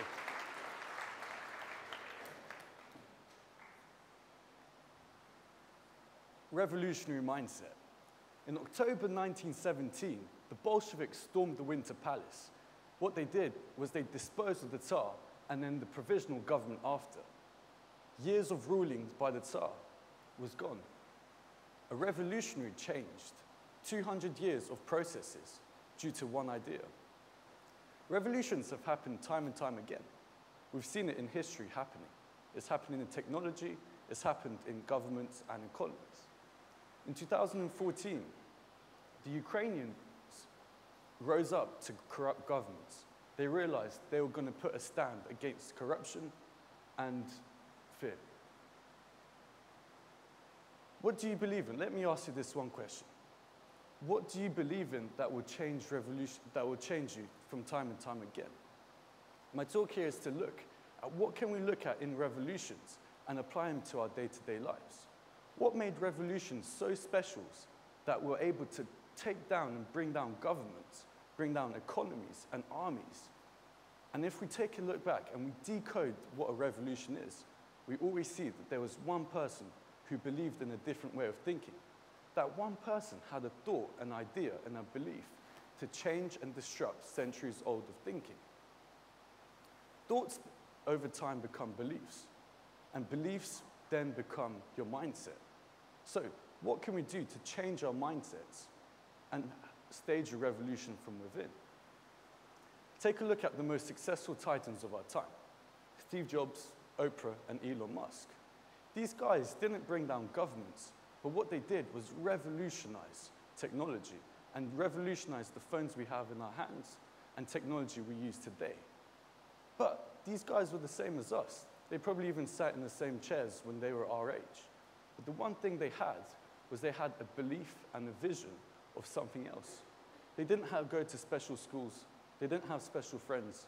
They just had a special belief in an idea.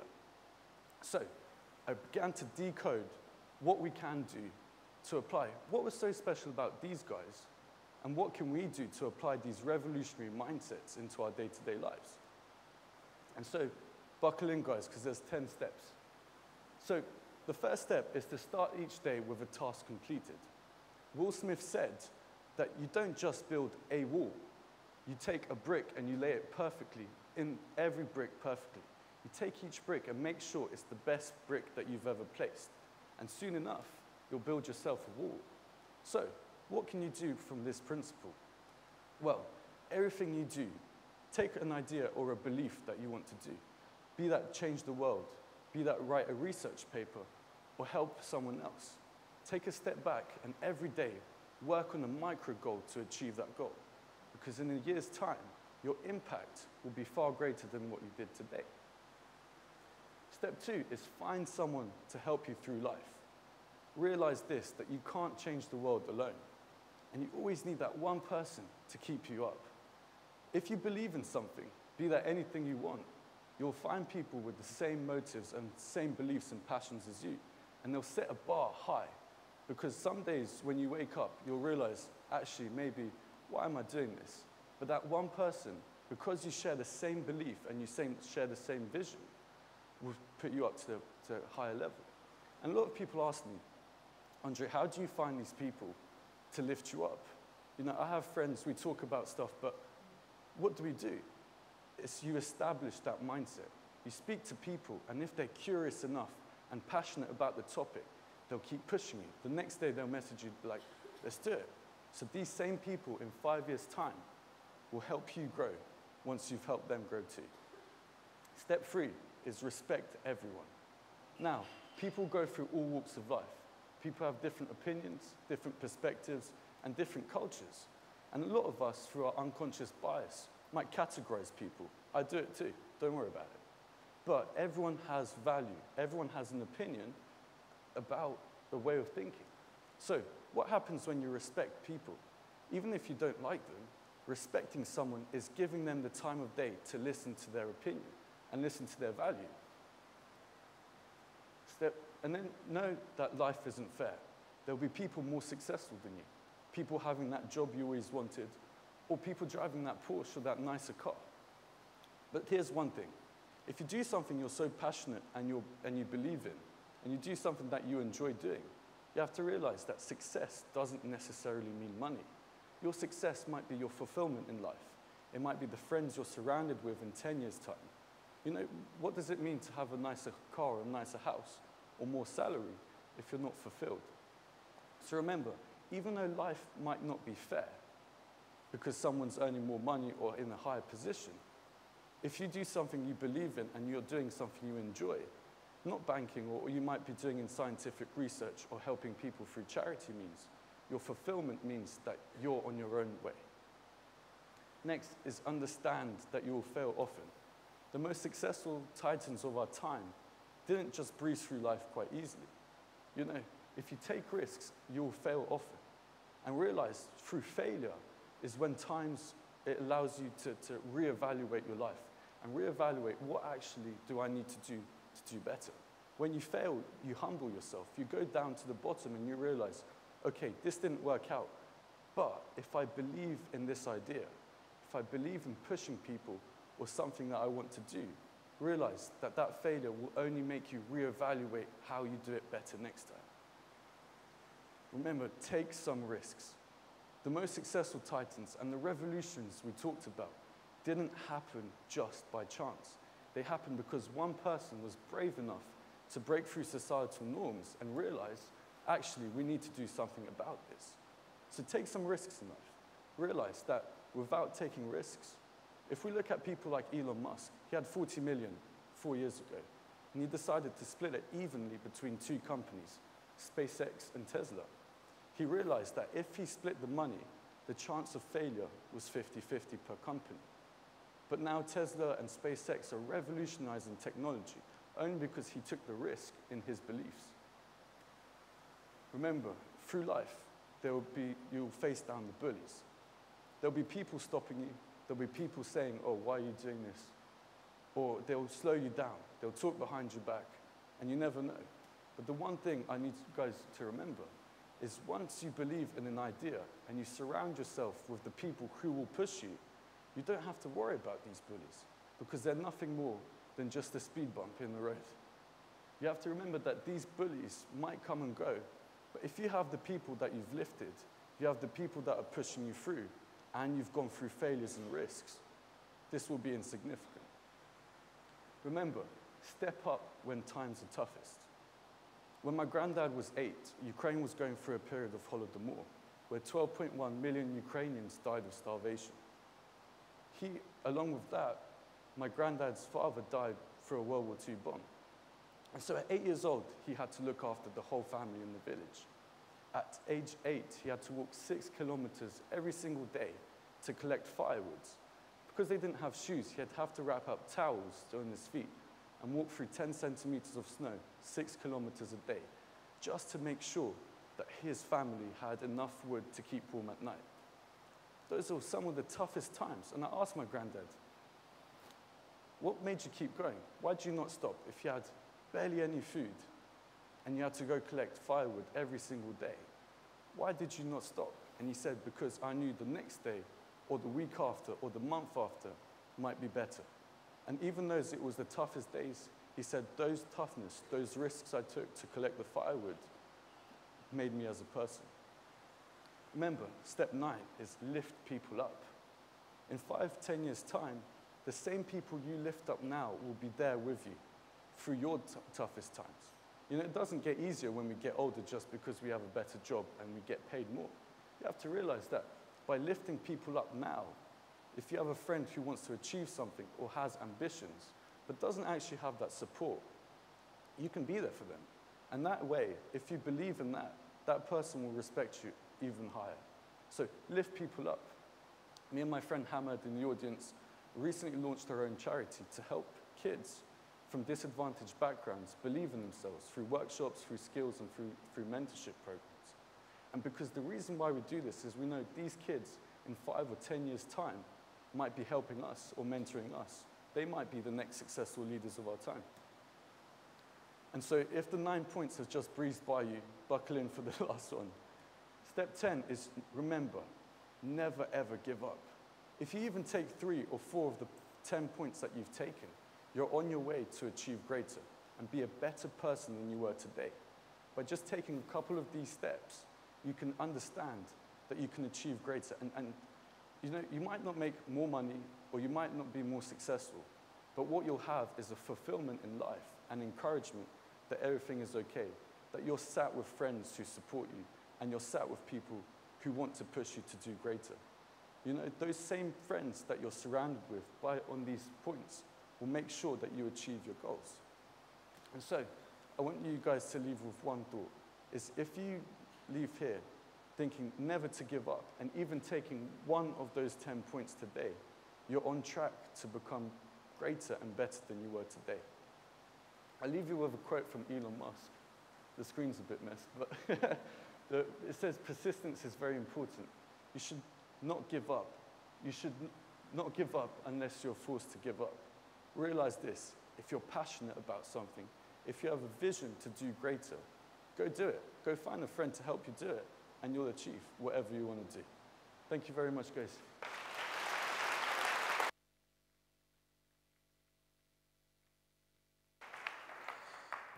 thank you very much for that reminder, Andrea. That was really good, really hard-hitting as well, and essentially condensing years of learning and years of research and self-development into an 18-minute talk. So thank you. That was a really good reminder.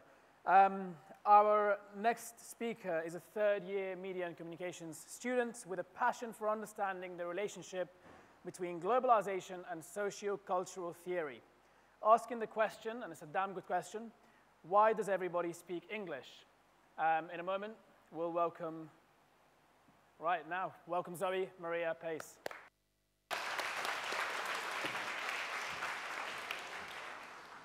Prinhanda, good afternoon. Firstly, I would like to say thank you for having me here. It's a huge honor. Secondly, I'd like to say it's so amazing to see what coming together and sharing ideas can do. Now, before I start my academic jargon, I would like to tell you a little bit about myself. My name is Zoe Maria, or Zoe, and I have lived in 9 countries in the past 20 years. For the first 10 years of my life, I moved about every 2.5 years. I then moved to Singapore for 6 years, then Italy for 2 years, and this is my 3rd year in Cardiff, Wales. Now, I often get the question, how did you manage all this moving? Well, to be honest, it was fine, because it was the only thing I ever knew. I did, however, sometimes feel a certain sense of uncertainty. I believe our identities are constructed by our experiences. We are paintings that morph and evolve over time, and brushstrokes represent the things we have lived. And a brushstroke in this time of uncertainty that was always constant was the English language. From the sky-high rise buildings of Shanghai to the sandy beaches of Martinique, English was always there. Its presence was so omnipotent that even in the most obscure areas of the Himalayan mountain range, English was there, written on signs, leading us to safety if necessary. I mention this because it is important to recognize the prominence of English on a global scale. The subject is important because it excludes those who are not prominent in the language. If we understand how English is a form of cultural imperialism, we uncover a lot of the structural inequalities which are deeply embedded within our modern society. But before we understand how English has morphed into a form of cultural imperialism, we must first define it. In its simplest sense, language imperialism is the imposition of one language on another language. The term has also been coined as linguistic nationalism, linguistic dominance, and linguistic imperialism. However, in this speech, the key cultural keyword through which I will define linguistic imperialism is R. Philipson's, where he says it is the reassertion and reconstruction of structural inequalities between English and other languages. This is to say that linguistic imperialism is a hegemonic negotiation. Hegemony is a theory which describes how cultural products are used as a form of ideological control. The notion, originally developed by Karl Marx, later to be redeveloped by Antonio Gramsci, explains how institutional forms and material relation productions maintain the position of a social dominant class. The key point I want you to follow here is that within advanced capitalist societies, the perpetuation of class rule is largely achieved through a consensual means. This nicely ties in with Louis Althusser's theories of ideological and repressive state apparatuses, where he says that states no longer use repressive apparatuses such as militia, fear, policing, or terror to control its citizens, but ideological and cultural exports. This process has been intensified with the movement of cultural diasporas. The disruptor in my speech is globalization. Now, of course, where there has been the movement of people, there have been the movement of language, and there's always been a level of language imposition. We must only look to Western African missionary activities in the 17th century to see how language was imposed on people. But what differs historic definitions of globalization to today's definitions is that the speed of which it happens. No longer is globalization just the movement of people.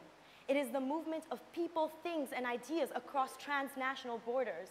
And this globalization is a factor in explaining why linguistic imperialism has intensified its presence, just how, like I, an Italian student, can simply book a ticket to China in 5 minutes.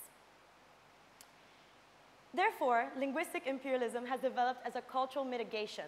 To further explain this notion, I use Cook's theory of the Trojan horse. Now, in the colloquial version, the Trojan horse was a big wooden horse disguised as a gift, when in reality there was an army of men inside. English is the same. On a superficial level, it is a global language, a lingua franca. when in reality, it only reasserts and reconstructs the dominant power structure which perpetuate the ruling of a dominant class. To further this notion, I use the example of Pakistan. So basically in Pakistan, there is a crisis because the government cannot supply the public demand for English. The article essentially said that policy welders and political elites sustain this notion. Essentially, Pakistanis see English as the key which unlocks the door to economic power. This is an example of how English is used as a form of social currency. Parallel to that example is that of Nigeria, where as a result of colonial history, English is one of their first languages. Yet, Nigerian students still have to take the International Language Exam. This is an example of how the hierarchization of language is parallel to that of race and ethnicity. Now, some may counter my claims and say, well, Zoe, actually, languages can organically develop amongst English and hybrid languages can be created. And I agree, and I respect that, because I know that we are not passive possessors of Western hegemony.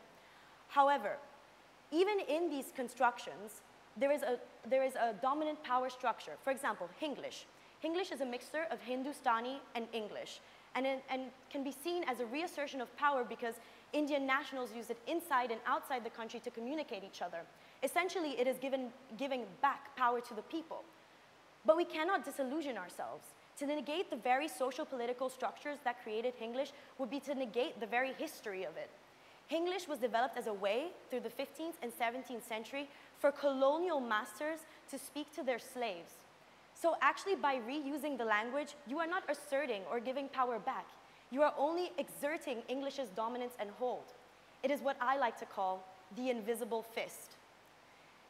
To conclude, basically, English, through various globalizing processes, has intensified its presence. It has developed as a hierarchization of language and a social currency. But why do I speak about this today? The subject is ever more pressing in our geographical location and in light of political changes such as Brexit. The wider attack on the Welsh language probably represents the largest state-funded linguistic genocide. Welsh speakers still seek to achieve equal status in courts, as cases can only be pleaded in English or French. Or we must only look to a few years back, where children were made to wear wooden halters with the letters WN carved on them. Or parallel to that, children who spoke the local language of Kiswahili were beaten with a stick and had to wear monitors. This is an example of how linguistic imperialism has forced people to betray both their culture and their peers. I was reading a study that said in 2019, they found that only 29.8% of the Welsh population spoke Welsh. How crazy is that? Cultural linguistic imperialism is so ingrained in our society that it has led to the near physical extinction of a language. This is because post-colonial thought has created the accepted common consensus that we owe nothing to the Welsh state to learn the language. It is a completely secondary and supplementary need. Now, of course, Cardiff University does combat that by, for example, having a School of Welsh, which offers 2 BA programs, a postgraduate research, and a postgraduate taught. But yes, us students still perpetuate this myth. For example, why do we call Club y Forbach Welsh Club? I'd rather say it wrong 500 times than call it something it's not. Just how we don't call Italy land of pizza when it's just for a fact Italy. Now, I do not have the agency or the solutions to give you a remedy to the world's post-colonial hangover. I can, however, tell you how to displace English at the center of the world narrative. And by displacing English at the center of the world narrative, we consequently displace Anglo countries at the center of the world narrative. And we recognize that English is not synonymous with economic power and development. So I have created a small number of handcrafted solutions for the teacher, the employer, and the student alike. Teachers, decolonialize your curriculum.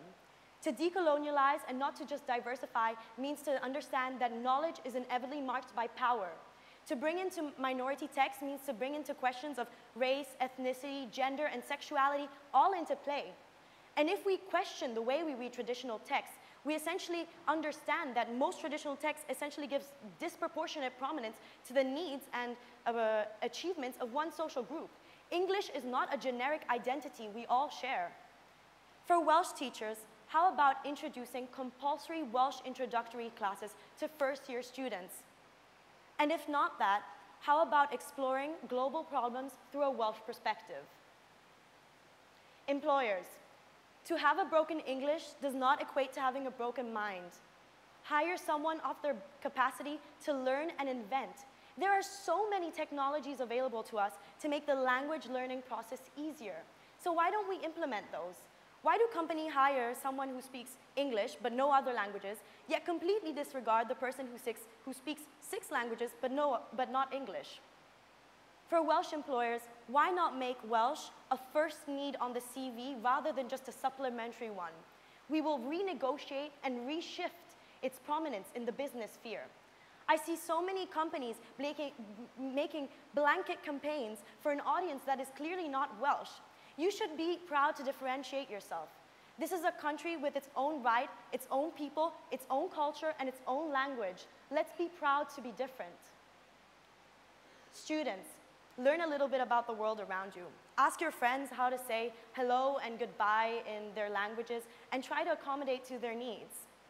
If we do this, we start to understand that English is not something that dictates the way we see the world, and it is not the dictation of culture either. You have to understand that the world is not your oyster, it's everybody's. And that's why we should make this place an accommodating one and something that everybody can work towards. For Welsh students, simply stop calling Welsh Club EFO back, vice versa, sorry. Or simply download an app on your phone which teaches you some Welsh. And even to add on to that, request institutional change. I believe the more we think about something and the more we acknowledge, the more it actualizes. And when something actualizes, we can actually make a real impact and change. I believe linguistic imperialism is a big problem because language is the sole medium through which we communicate. It's the way in which we tell others we love them, in which we make economic, institutional, and social policies. Language is the most important thing we have. Alone, we cannot do anything. But together, we are a force. My name is Zoe Pace, and thank you for coming to my TED Talk. D-Lock.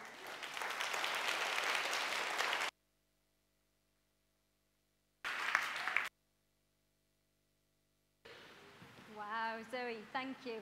Some of those words I probably couldn't even repeat. You've made me feel quite inadequate as a host. But I think really, really important to reflect on our own identity, on the Welsh identity, and to think about language, something that, you know, really we probably take for granted day to day, but to really think about where it's come from and what it means. Now, that was so much to take in that we're just going to have a short 5-minute comfort break. So we'll see you back after that for the next speaker. Thank you.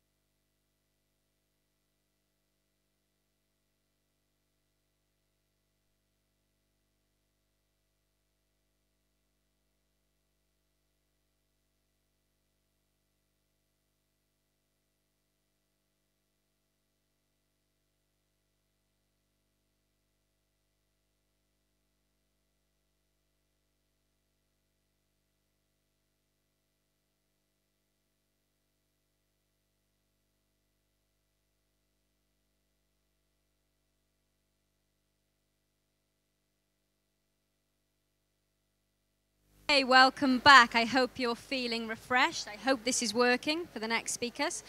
So now we have a very special spoken word poetry performance from the African Caribbean Medical Association.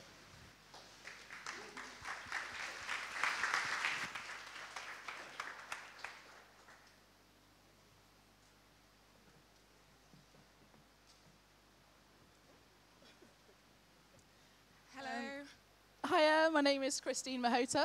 I'm Lara Kinawani. I'm Tomi Adewale. And like mentioned before, we are from the ACMA committee. And today we're just going to tell you a little bit about ACMA before we get on to the spoken word. So ACMA basically is aiming to inspire the next generation of African Caribbean students to know that they can go into healthcare courses as much as they're very misrepresented. And sometimes you lack that kind of person you look up to. So one of the aims is to definitely inspire people. We also aim to aspire, so we provide people who are looking to go into consultancy, looking to get into medicine, with mentors essentially. So you see whoever it is in the role that you want to be in. So we provide mentors to younger people. And we also aim to achieve increased representation of African Caribbean individuals within the NHS and the healthcare field, and to also encourage them to break down barriers that we currently are faced with as healthcare individuals. So just a little bit on that as well. ITV News did a recent study which showed that the number of reports of racism by NHS staff has almost tripled. Now, I don't know about you, but we know it's actually against the law to discriminate against race, gender, religion, everything like that. So we're here today to do a spoken word that is directed towards what it might be like to study medicine and be a woman and also be black. And we hope you enjoy it.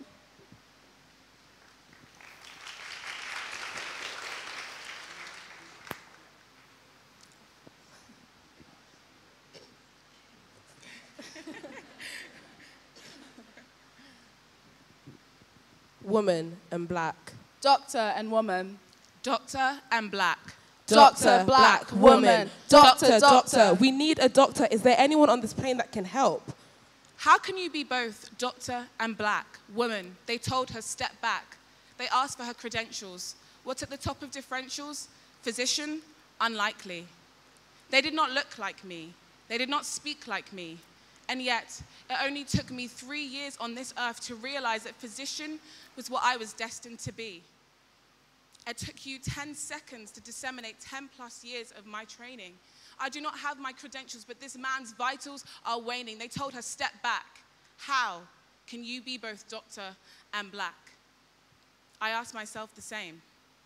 And when they call my name, I will say, Tomi, not Oluwatomisin Adewale. But you will be remiss if you thought I would divorce myself from my African bloodline. When I step into this white coat, I am more black than ever. I will remember the days when they laughed at my features. Broad nose, dark skin, and kinks caused my confidence to shrink when they asked me, did they make it easier for you to get in here? Juxtaposed against these white walls, the message was clear. Woman, black, prestigious school of medicine, home to discovery of insulin. My existence in this lineage felt like insolence, managing the dissonance of my identity. Enigma, at the epicenter of diversity, code switching with urgency, shedding the layers of culture off my tongue, carefully dissecting the vernacular. My speech became a disembodied phantom of my being that I failed to resuscitate. Cold blue and the deep hues of my skin remind me this is more like cold black, meaning there's an imminent threat, a suspicious object found on hospital grounds as if I don't belong. They asked me if I felt pangs of regret being the only black body in a sea of 259 students. They advised me, remain diligent, prudent, for the margins of error are insignificant when you dare to be both woman and black. When you dare to be opinionated, don't misconstrue your passion for attitude, your conviction for aggression when speaking on oppression. So be black, but not radical. My mother told me I need to work twice as hard to get 4 times as much. So I work 4 times as much to get half as much.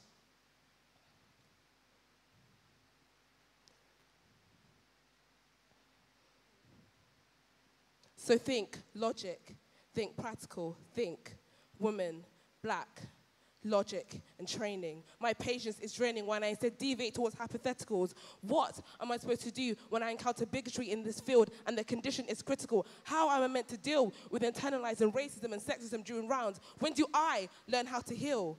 Is there even an option?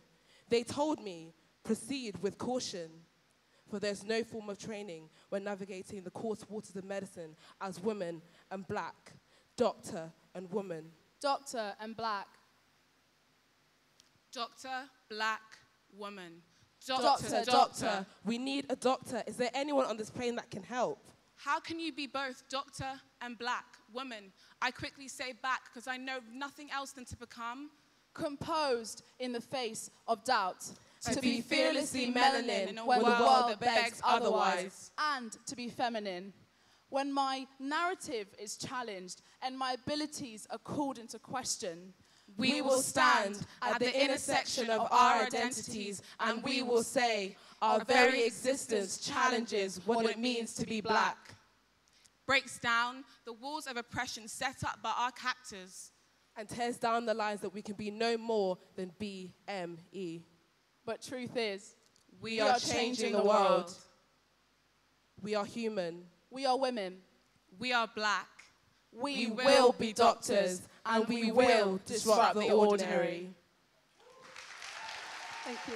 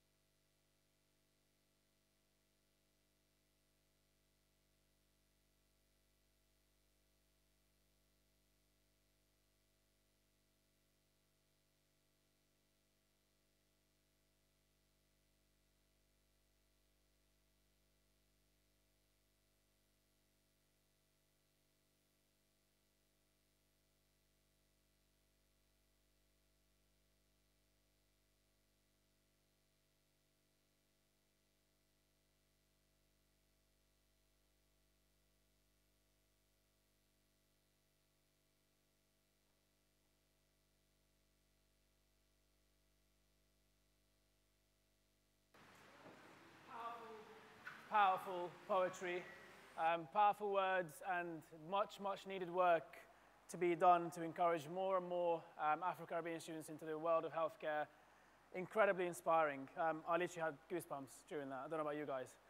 Our final speaker of today is CEO of Confused.com and graduated from university with a degree in history before challenging herself to become a fully qualified chartered accountant. With her talk, in order to be irreplaceable, one must always be different. I can say a lot more, but please welcome to the stage, Louise O'Shea.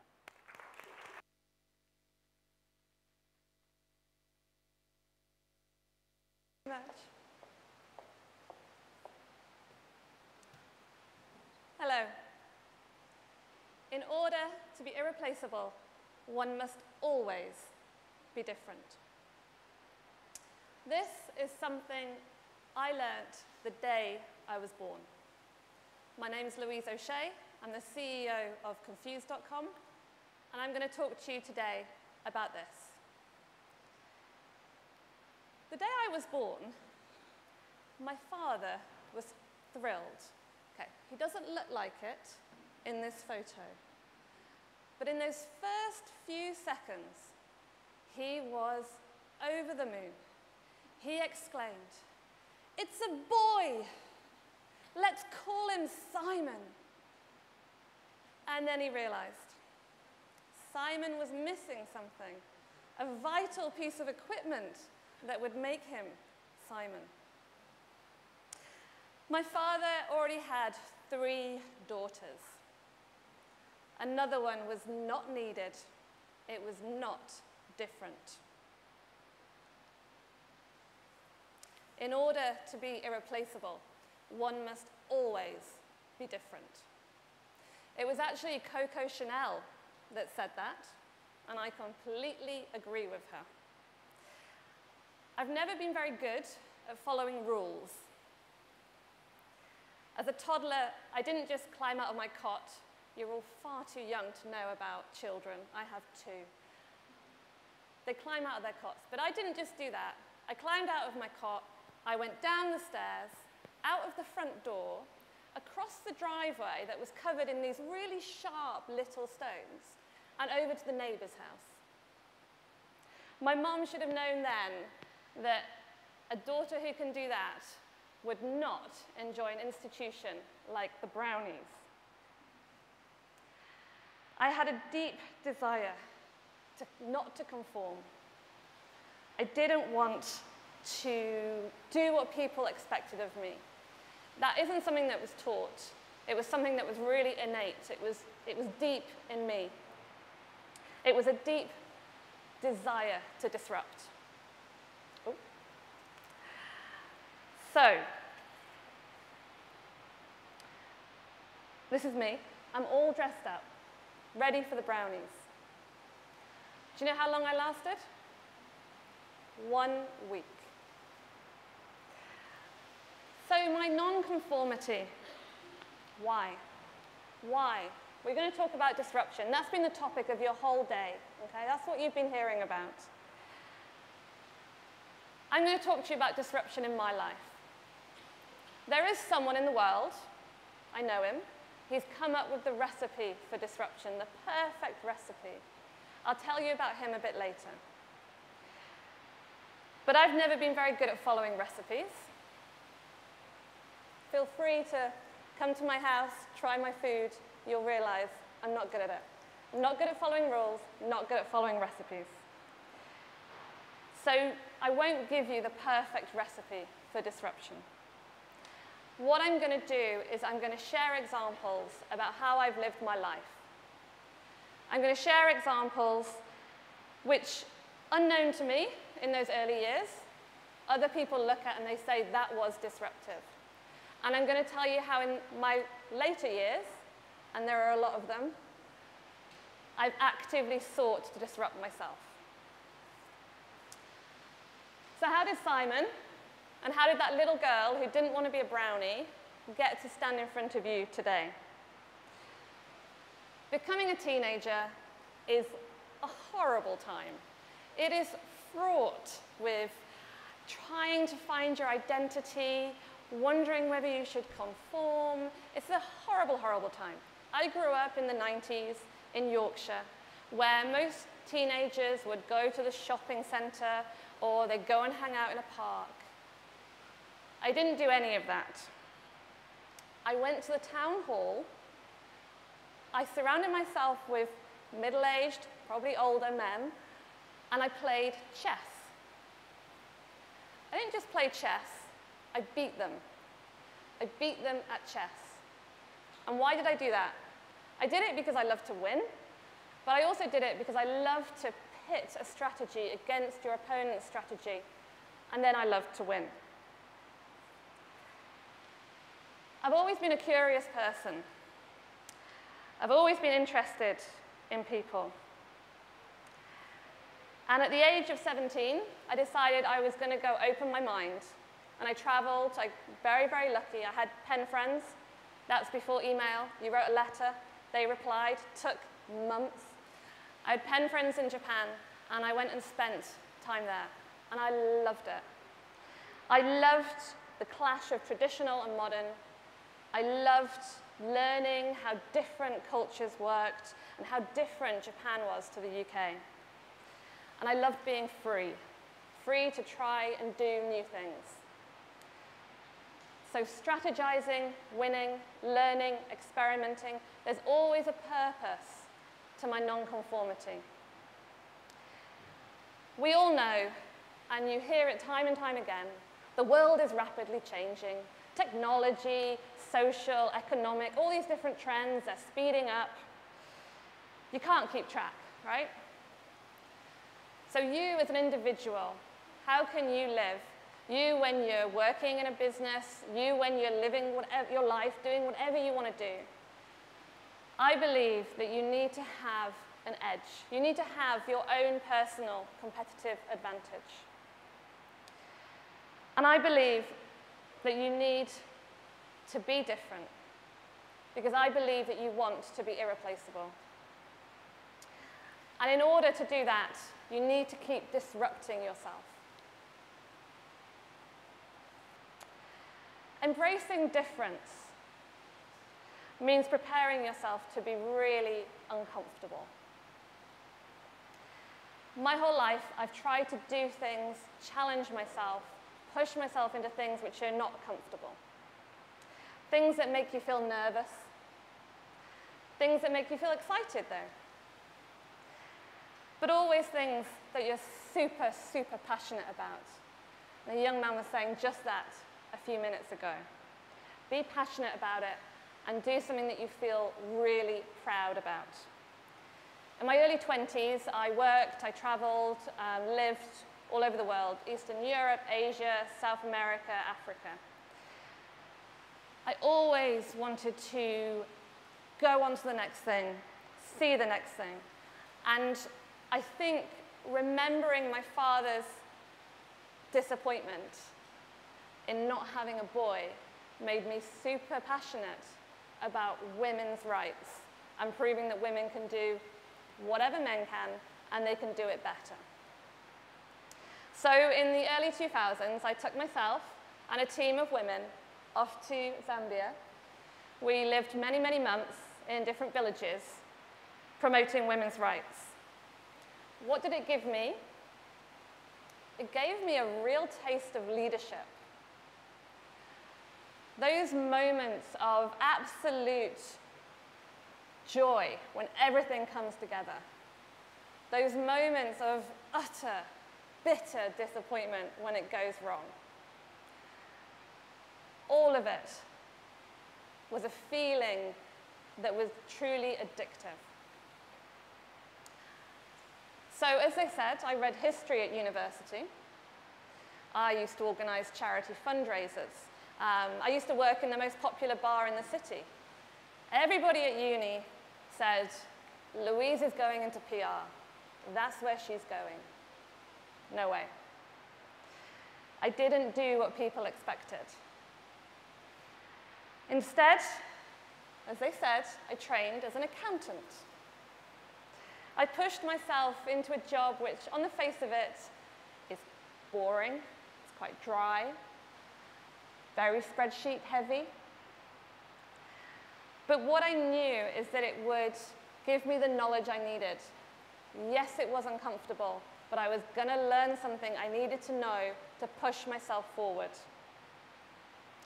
It was going to teach me something that would enable me to have a real impact in whatever I did.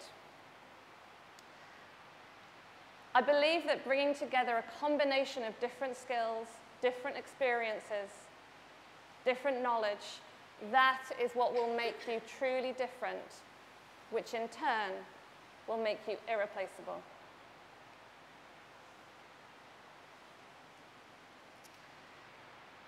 So, my lack of fear and my determination to prove that women can do whatever men can, and can probably do it better, meant that I was the first woman that the firm that I worked for sent to Sudan. I was working on the world's largest sugar refinery. I spent many, many months in extremely uncomfortable conditions. And I was determined to prove there was absolutely no reason that an international professional services firm couldn't have a woman representing them there. But after learning everything I wanted to know, and a hell of a lot that I really didn't care about when it came to numbers and professional services, I took a good, long, hard look at myself.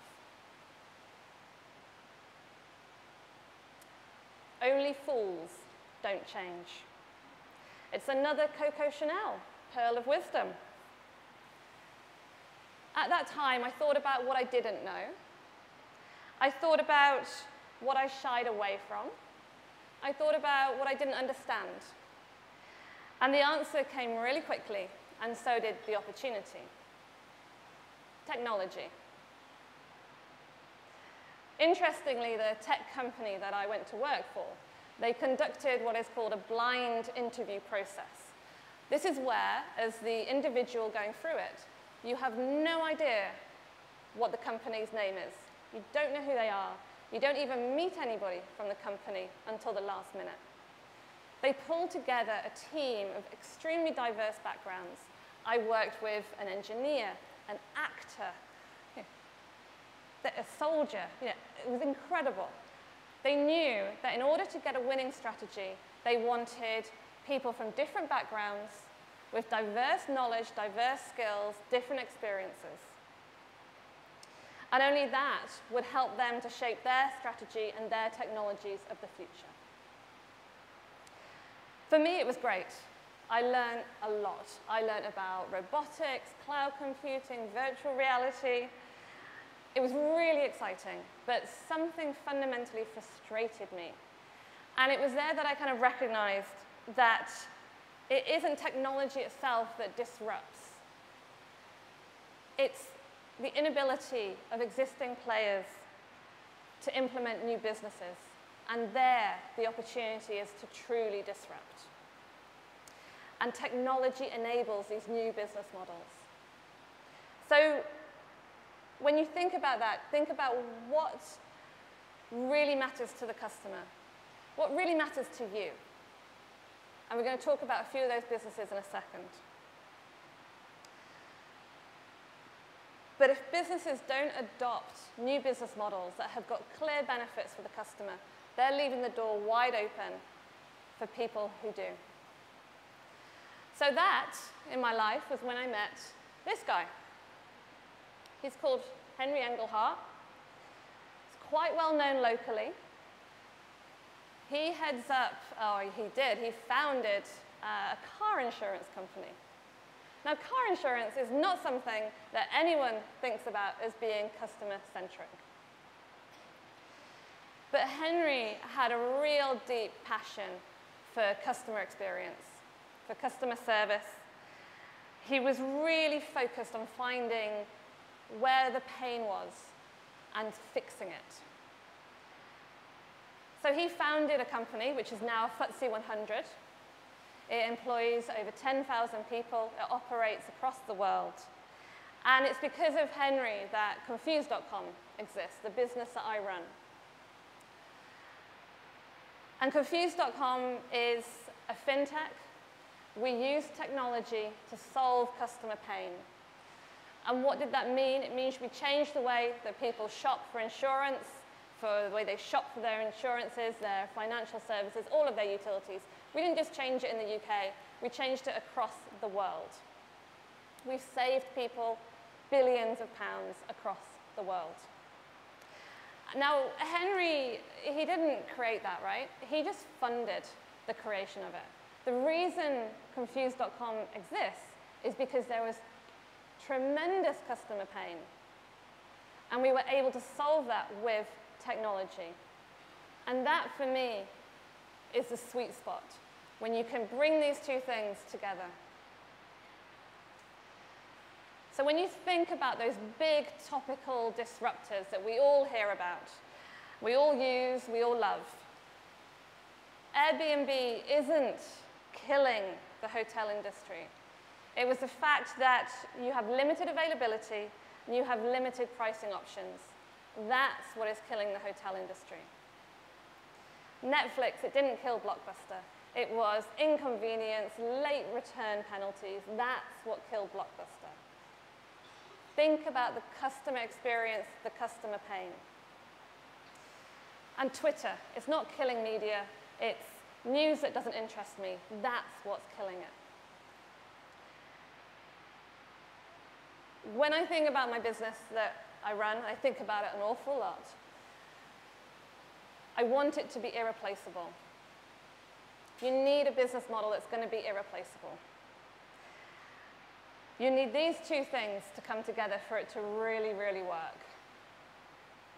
You've got to solve a real customer problem. And I believe that technology enables you to solve that customer problem in many, many different ways, ways that we, that I, that you, we don't even know about yet. It is only then that you're really going to have an advantage. But you've also got to remember, things don't stay the same. The business model, which is irreplaceable today, is not going to be irreplaceable tomorrow. So, you've heard a lot about me, and I did that because I wanted to illustrate that throughout my life, I've disrupted myself. In those early years, that's just what I did. But in the later years, I took a very proactive decision to do that. There was a time I was heavily pregnant. I am pregnant behind that card. It was with my second child. This is Emmy. She doesn't always sleep like that. She was 8 weeks old, and I got a phone call. I'd applied for the job of CEO when I was heavily pregnant. In the interview room, they literally had to sit the table away from me. And when she was 8 weeks, I got the call to say, "You've got it. It's yours." I was stood in the kitchen, baby in one hand. It was dinner time, bowl of crunchy nut cornflakes in front of me. And I stood there and I made the active choice to disrupt my family, to disrupt my life, and to take on that challenge. Only fools don't change. So ultimately, I believe everybody deep down wants to be irreplaceable. And I know running my business, I want that business to be irreplaceable. I believe, as Coco did, that to be truly irreplaceable, one must truly be different. Embracing difference means that you need to be prepared to be very uncomfortable. You need to be prepared to break the rules. And you need to be prepared to challenge not just yourself, but everybody around you. So I've shared a few of my personal disruptions and experiences. I do believe strongly that you should try to do things differently, but when you do, don't just do it for the sake of it. Do it because you have a purpose to it. I believe that businesses need a purpose to their disruption, and that's about making customers' lives better. I'm going to end by sharing a story that I love. It's about a llama. I'm hoping this story illustrates something which I think is incredibly important, and I think maybe you heard about earlier on, and that's about having your mindset. It's about having an open mind. Because when it comes to disruption, you need to be open to the opportunity. Okay? So this is a story. It was told to me by a guy. He's incredibly entertaining, incredibly intelligent guy. He's called Bill O'Connor. He's great. He works at a company called Autodesk. And you've probably never heard of Autodesk, but they will have had a hand in most things that you see, hear, touch, everything. They are a world engineering company, and they are behind many, many different designs and ways of working, ways of doing things. And Bill has been, his whole job is studying innovation. So I told you there's someone in the world somewhere who has the perfect recipe. That's Bill. He lives in San Francisco, so he's a long way away if you want to go meet him, but he is on YouTube. Please don't watch it right now. I'm nearly finished, I promise, okay? So keep going. So, the story. I want you to pretend you're in a coffee shop, and your friend introduces you to somebody. We're going to call him Henry as a homage to my former boss. So Henry is a dentist, okay? And he's telling you that he really wants to find a way to stop people getting nervous when they go to the dentist for a checkup. Don't know if you get nervous, but many people do. And Henry's got this idea. His idea, can you see where I'm going? Is to bring a llama into the dental surgery. So when you lay there on the chair and you're feeling a bit nervous, you look over, reaction to that. Is it A, that's crazy? Is it B, that is crazy, I'm going to tell all my mates what a nutter this guy is? Or is it 3? You know what? That is really, really interesting. Would 2 llamas work better? You know what? I've got a mate who's got a horse box. We could transport the llamas in that, and if we get a bucket for the muck, that will really help. So I'm guessing most of you went with answer A. I'm going to go with A because B is a little bit bullying, so you know. Residents of Silicon Valley, which is home, as we all know, to the most successful companies on the planet, would have gone with answer C. There's something there about that open mind, the sincerity, the helpfulness, the openness. It's all a mindset, right? There's nothing that stops a mindset from traveling. There's no cost to a mindset. There's no copyright to it. You don't need a passport, which is lucky, considering things going in America. There's no monopoly on wisdom or ideas. Anyone can have an open mind, and anyone can change.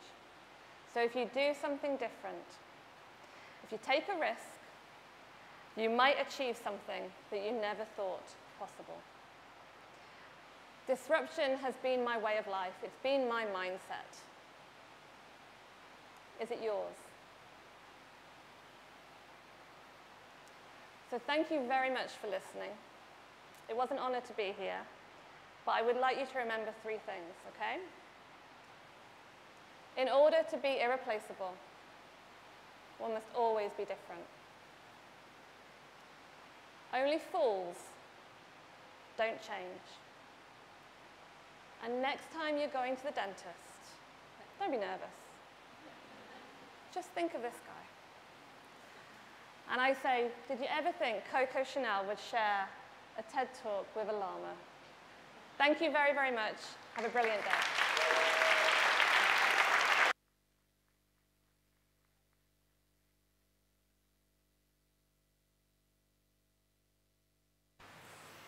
Wow.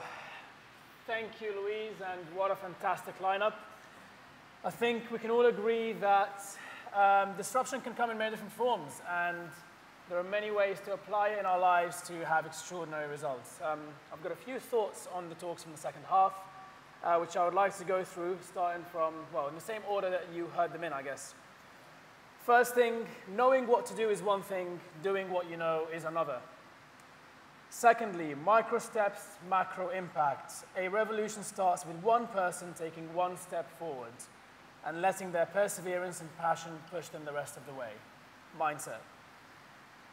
Next, linguistic imperialism has intensified behind the backdrop of globalization. And a question here is, are we letting unique cultures and languages die for the sake of economic needs and potentially a lack of thinking outside the box?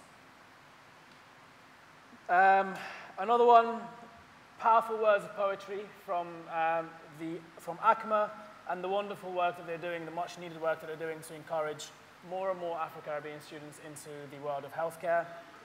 And last but not least, disruption isn't just about disrupting the world out there. It's about challenging yourself and being open to change, going against the status quo when you need to, and the expectations that are there of you to achieve extraordinary results. Only fools don't change. Thank you, Mo. I think some beautiful themes coming through, particularly in Louise's speech just then about continual learning. That's something that we can all take away. And being authentic, being true to ourselves. That's really important when we're thinking about disrupting the landscape. So none of this would have been possible without our sponsors. So we'd like to say a big thanks to Jimmy's Iced Coffee, Tramshed Tech, and Modest Trends for their contributions to today. A big thank you goes out to all the student volunteers and the TEDx team who have helped to make this a reality. Without their time and their hard work, we would not have been able to bring TEDxCardiffUniversity here today. And lastly, a massive thank you to all of you for being here today, and we hope that you've had some incredible thoughts from the ideas that were shared here today to take away and work with. That's all for this year, but we look forward to seeing you again next year for another interesting topic. Thank you. Thank you.